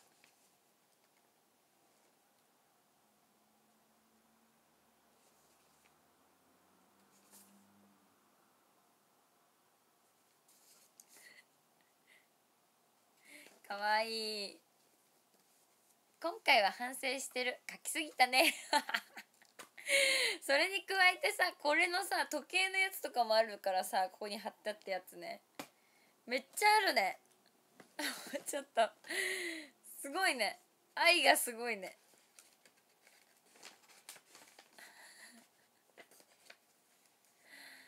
文豪や、ほんとだよ。太宰美久って呼ぼう太宰美久って呼ぶわ。でも入んないんだもん。どうやって入れてきたの逆に。ねえ、はち切れそうなんだけど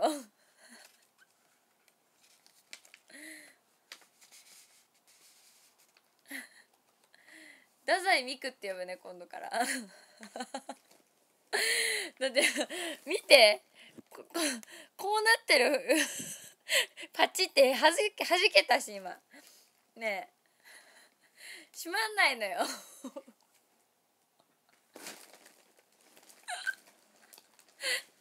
ねえねえ太宰美久やないか。いい感じだよね。本名と韻踏んでるしね大好きだよ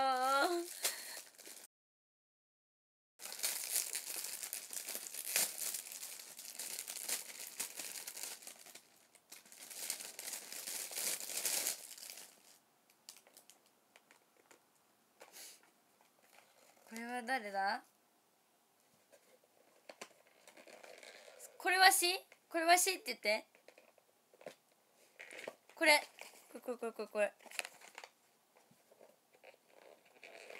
これじゃない。お、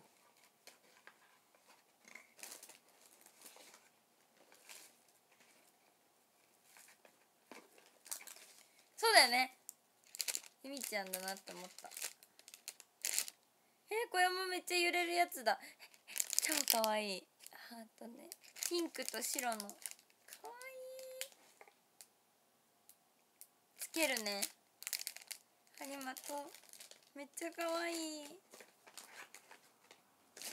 なんか毎年ここのイヤリングくれてる気がする。ありがとう。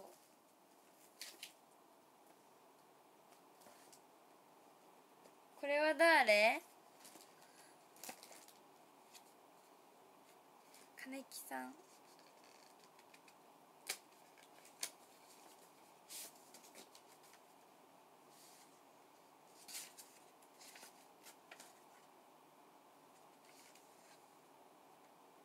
やばい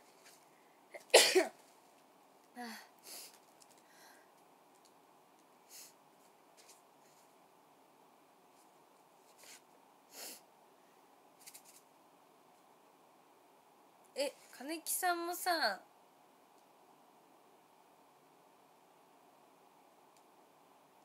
2個くれてる。ちょっと待って、くしゃべりやとこんな時でもお礼を欠かさない。すごい。何、うわっ、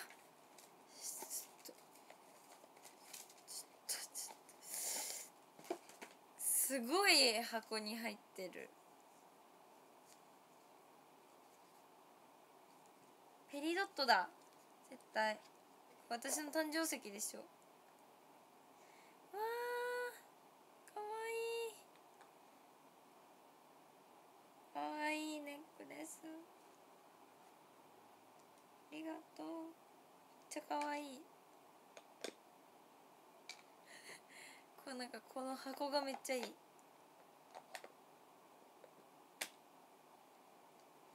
ホテルとかに置いてありそう。めっちゃかわいいね。ありがとう。なんかもう本当に全部嬉しくてどうしたらいいかわからない。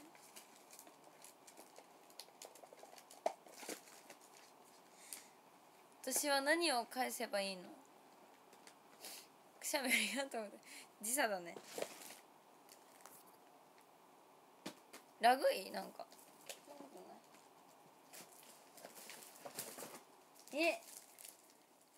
マスクだ。これはゆみちゃんで合ってるね。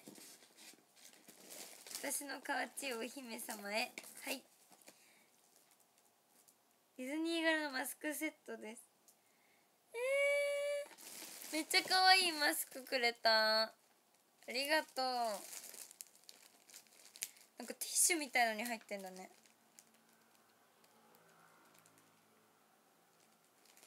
これつけてあれするわ。嬉しい。ありがとう。めっちゃかわいい。てかゆみちゃん何個送ってきてんの。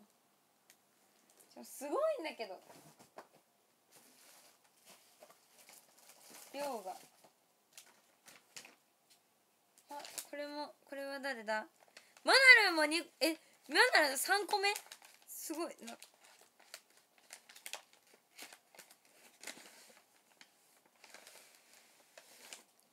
ミニーちゃんのカレンダー。持ってない。ありがとう。使うめっちゃ使う。ありがとう。去年三日坊主で終わった日記をつけようと思うよ。ありがとう。絶対使う。これもめっちゃ可愛いハンカチ。りーちゃん最近ハンカチいっぱい使うんだ。だから嬉しい。ありがとね。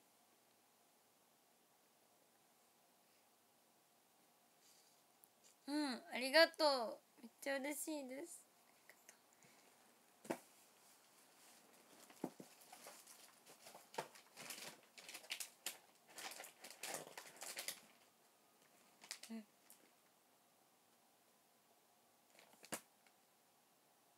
これ何？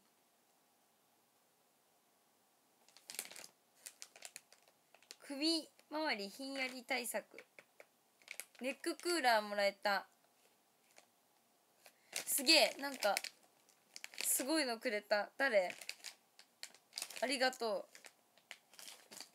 う。イベント達成。そんなさなかもうありがとうしか言えないよ私。どうしたらいいんだろう。ハッピーバースデー。何これ。かわちいね。かわちいや。なんかでもちょっと箱が若干潰れてるのが気になるんだけど、かわいい。ありがとう。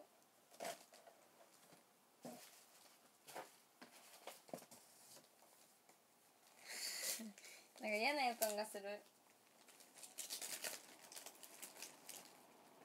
この事態はこれといえばだよね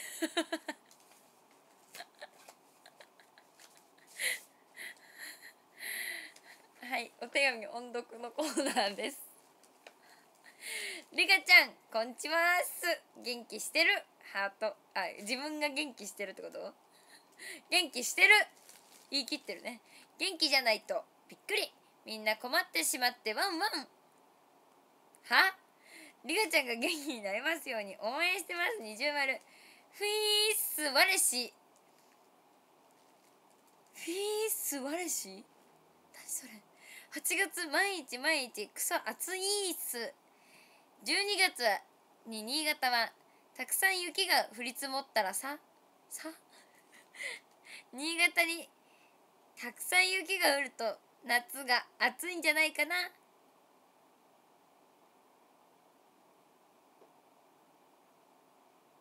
なんて書いてあるの。我しコロナ禍だし地震も多大ありますし噴火もあってね、オゾン層も減って太陽様が何の話してんのこいつ。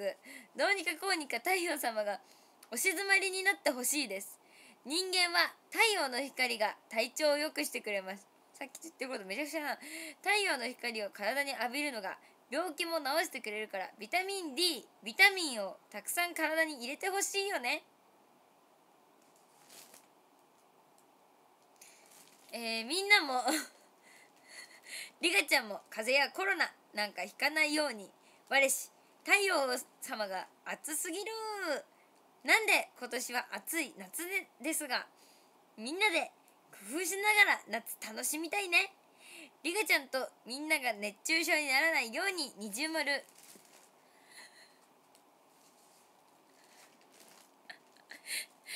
まだコロナ禍だし公演延期だとかイベント中止、コンサート出演中止だったりでリカちゃんに会いに行く機会が減っちゃうけど、バツ。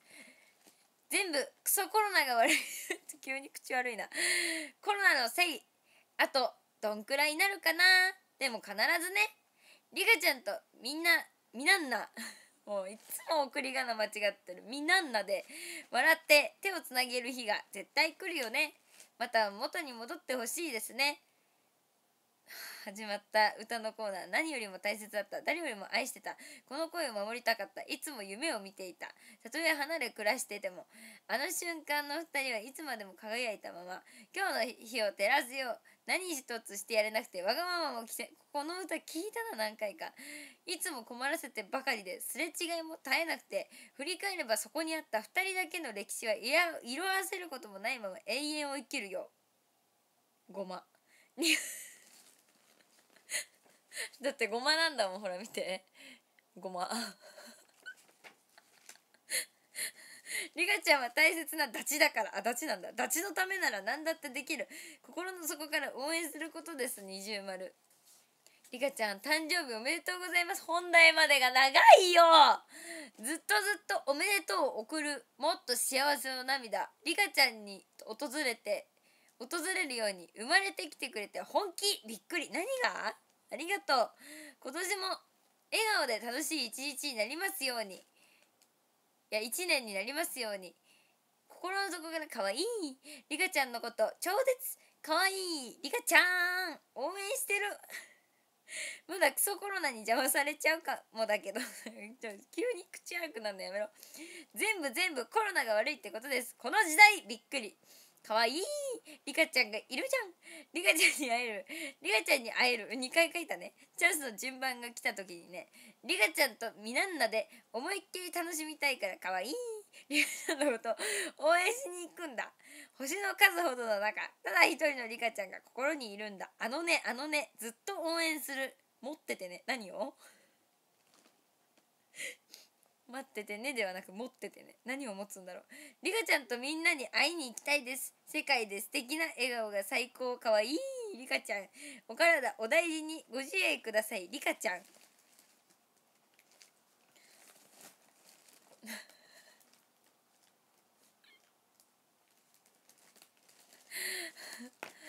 もうこれ本当に読んでほしい。その通り読んだから私。字の通りに読んだから。これスクショして読んでほしい。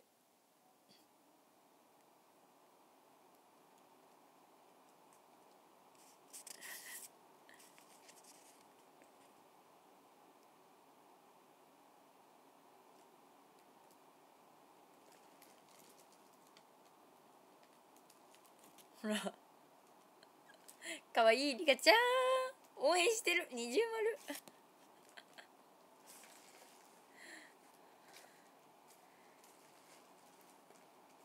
ありがとう。なんか箱の中にさこの手紙がこの時代のこの手紙があったらなんかちょっとだけ嬉しくなるのやめたい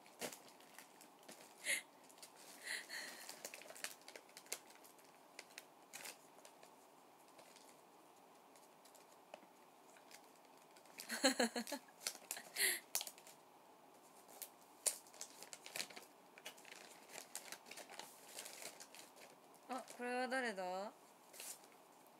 男性な気がするな。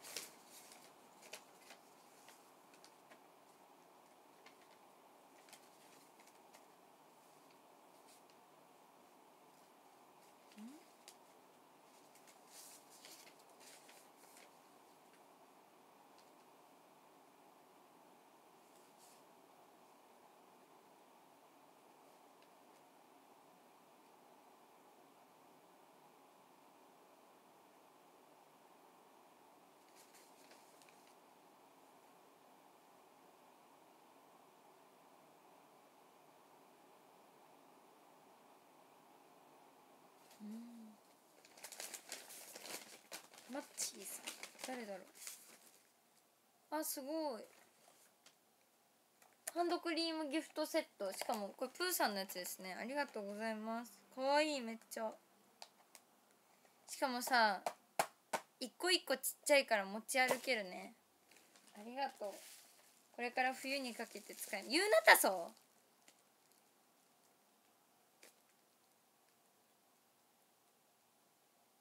またくれたでしょ、ユーナタソね。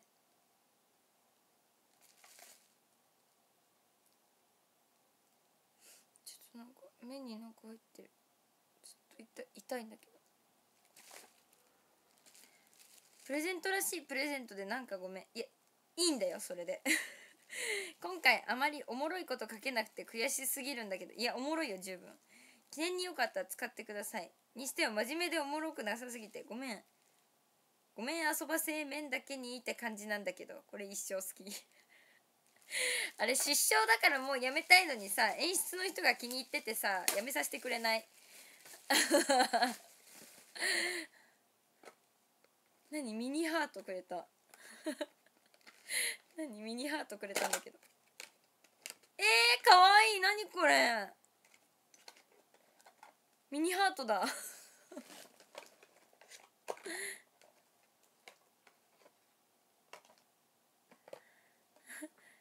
いやじゃあなんでかっていうと、ここにミニハートって書いてあるから、あミニハートなんだって思って開けたらミニハートだった。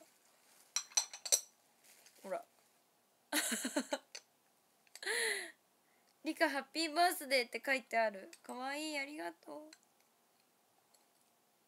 う。名前入ってんの嬉しいよね。やっぱ自分だけのものって感じがした。これはみんなからもらったイヤリングとかを入れるために使います。はい、続きましてまだあるんです。ちょっともうすごいね。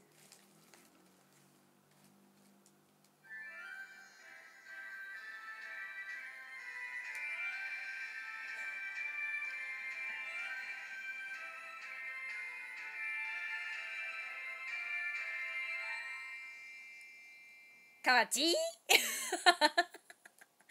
なにこれなにこれ、かわちー。あ、猫爪さんだありがとう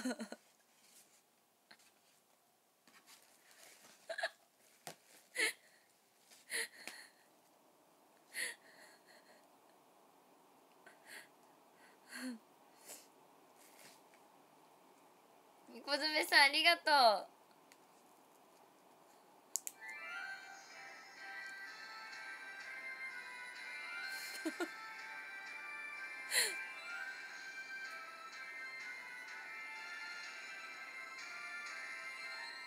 かわちーありがとうこれ辛くなった時に押すわ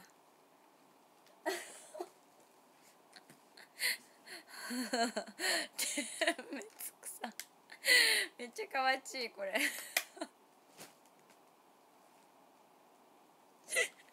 私こういうシュールなのに弱いんだよね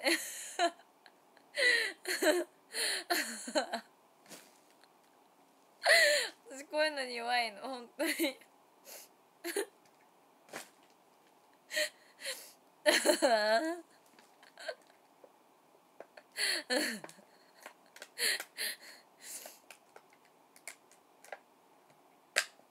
何これ、崩れたメイクもお手軽にサラサラ。藤子のやつちゃんこれ、しかも白雪姫とちゃんこれ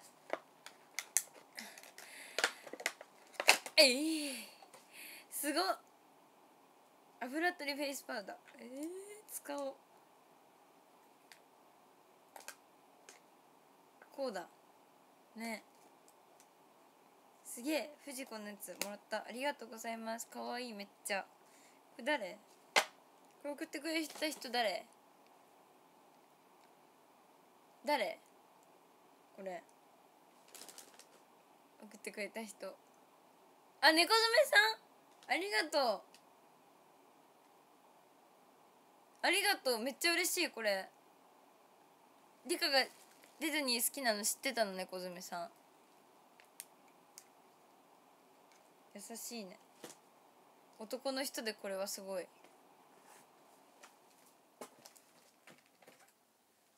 これも猫爪さん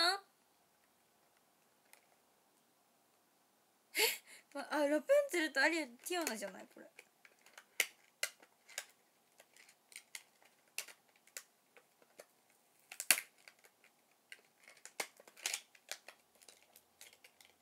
これは何ですか？ B アイドルだ。 B アイドルって今ディズニーとやってんの？すごいね。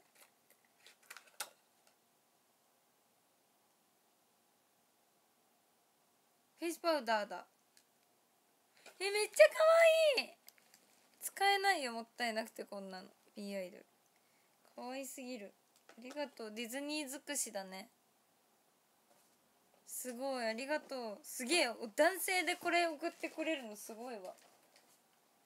はい、こちらが本日の最後になります。なんか重たいんですけど、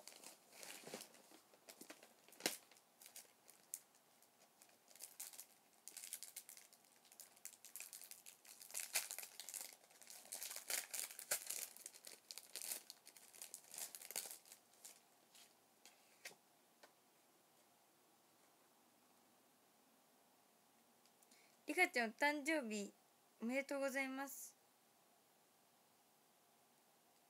ずっと応援しています。誰？宛名がない。じゃあ送り主の名前がない。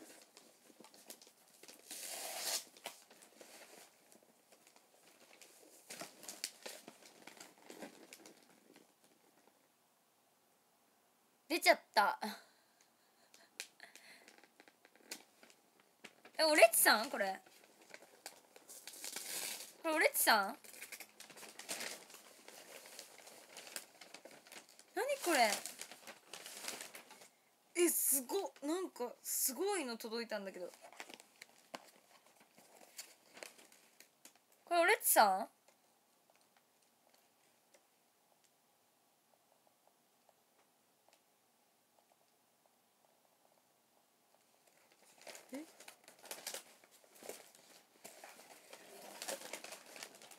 はーい。すごいすごいすご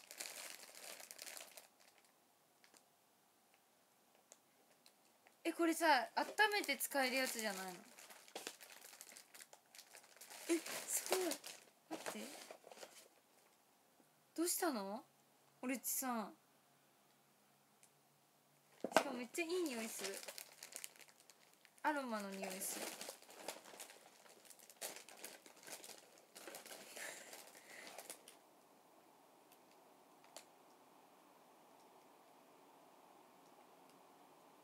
天然ラベンダー。そう、ラベンダーの匂いするなと思ったの。すごーい。ちょっと絶妙な牛なのか羊なのかわからない柄は置いといて、めっちゃすごい。これは使います。めっちゃ使うと思う。これどうやって温めたらいいんだろう。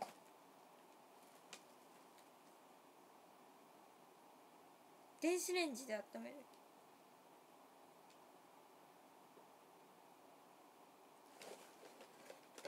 すごい。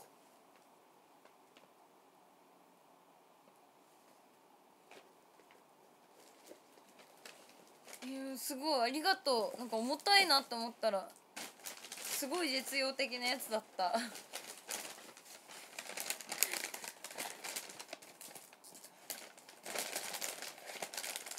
これは私が本当にリラックスして寝れない時とかに、リラックスしたい時とかに使います。ありがとうございます。さあ、ということでいろいろね開封してきたんですけども、まだあるということで、私は震えております。すごい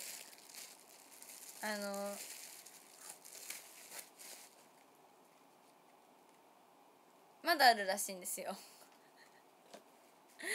事務所にまだ届いてた、別の便で送るねって言われてまして、ちょっとびっくり。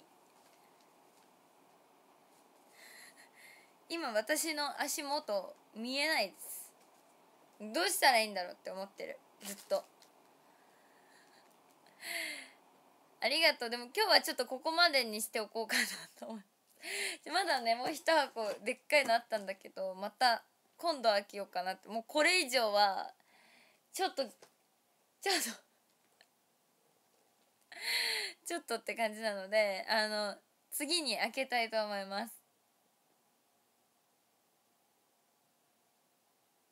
皆さんのプレゼント見るの楽しいよね。こういうの私すごい好きなんだよね、めっちゃ。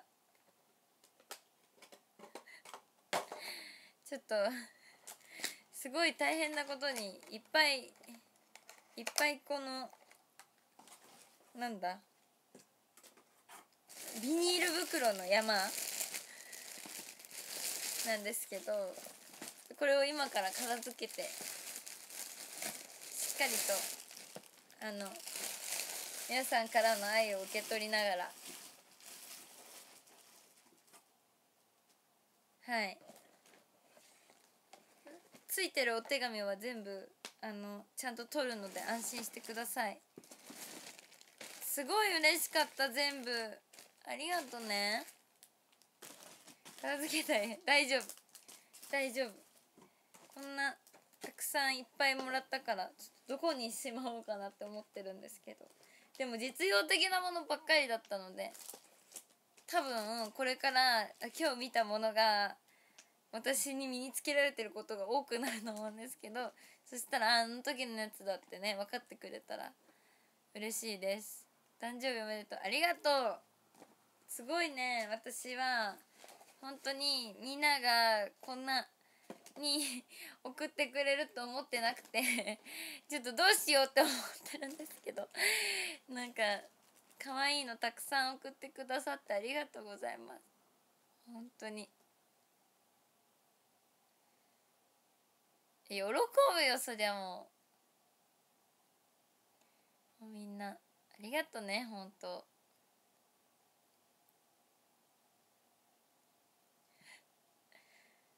すごかったね、本当にありがとうございます。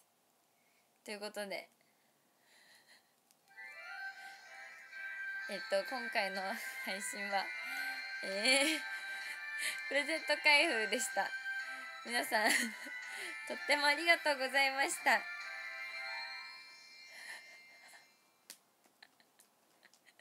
これいいな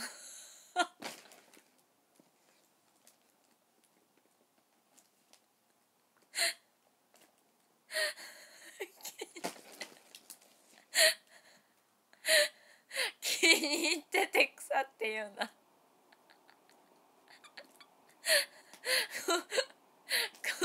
これめっちゃいいな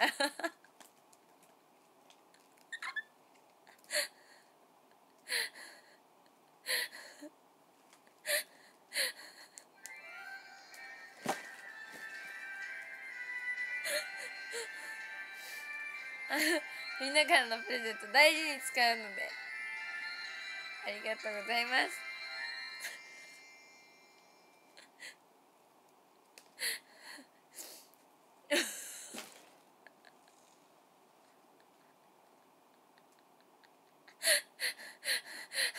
これしばらく使うからねこれね気に入ったなこれは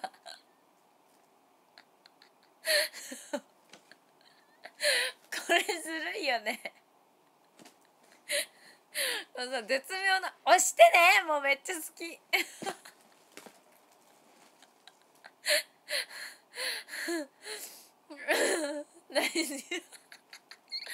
これ大好きになったリカ姫リカ姫これ大好きになった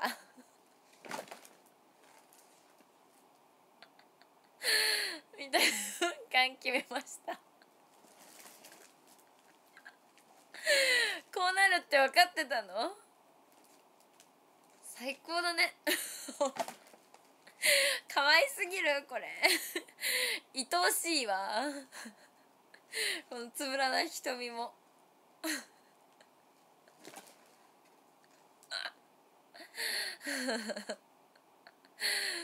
ありがとうでなんかイベントも達成したみたいなので本当ありがとうございます。たくさんみんなからもらったものをこれからちゃんときれいに片付けしてでもう生活がね潤っていくと思うのでありがとうございます。本当に嬉しかった。もう全部嬉しい。もうどうやってお礼をしていいやらわからないよ。やばい、申し訳ないの波が押し寄せてきてる今。ちょっとあれするね、ランキング読むね。7位がゴーちゃん、6位がリュウジさん、5位がおまめさん、かっこのぶ、2割さん、4位があなみさん、3位がホッカーさん、2位がビスコさん、1位が堀もきさんです。あなみさんさ、ありがとね。いっぱいくれて。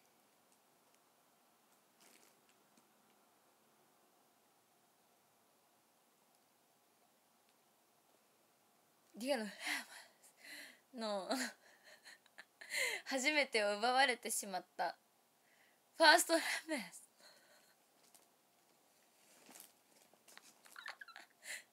ファーストラメス奪われてしまった普段使いしてもらえた。もったいなくて使えないんだけど言い方ないよバカじゃない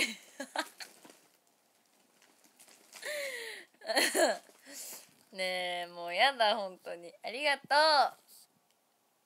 じゃあまた開封配信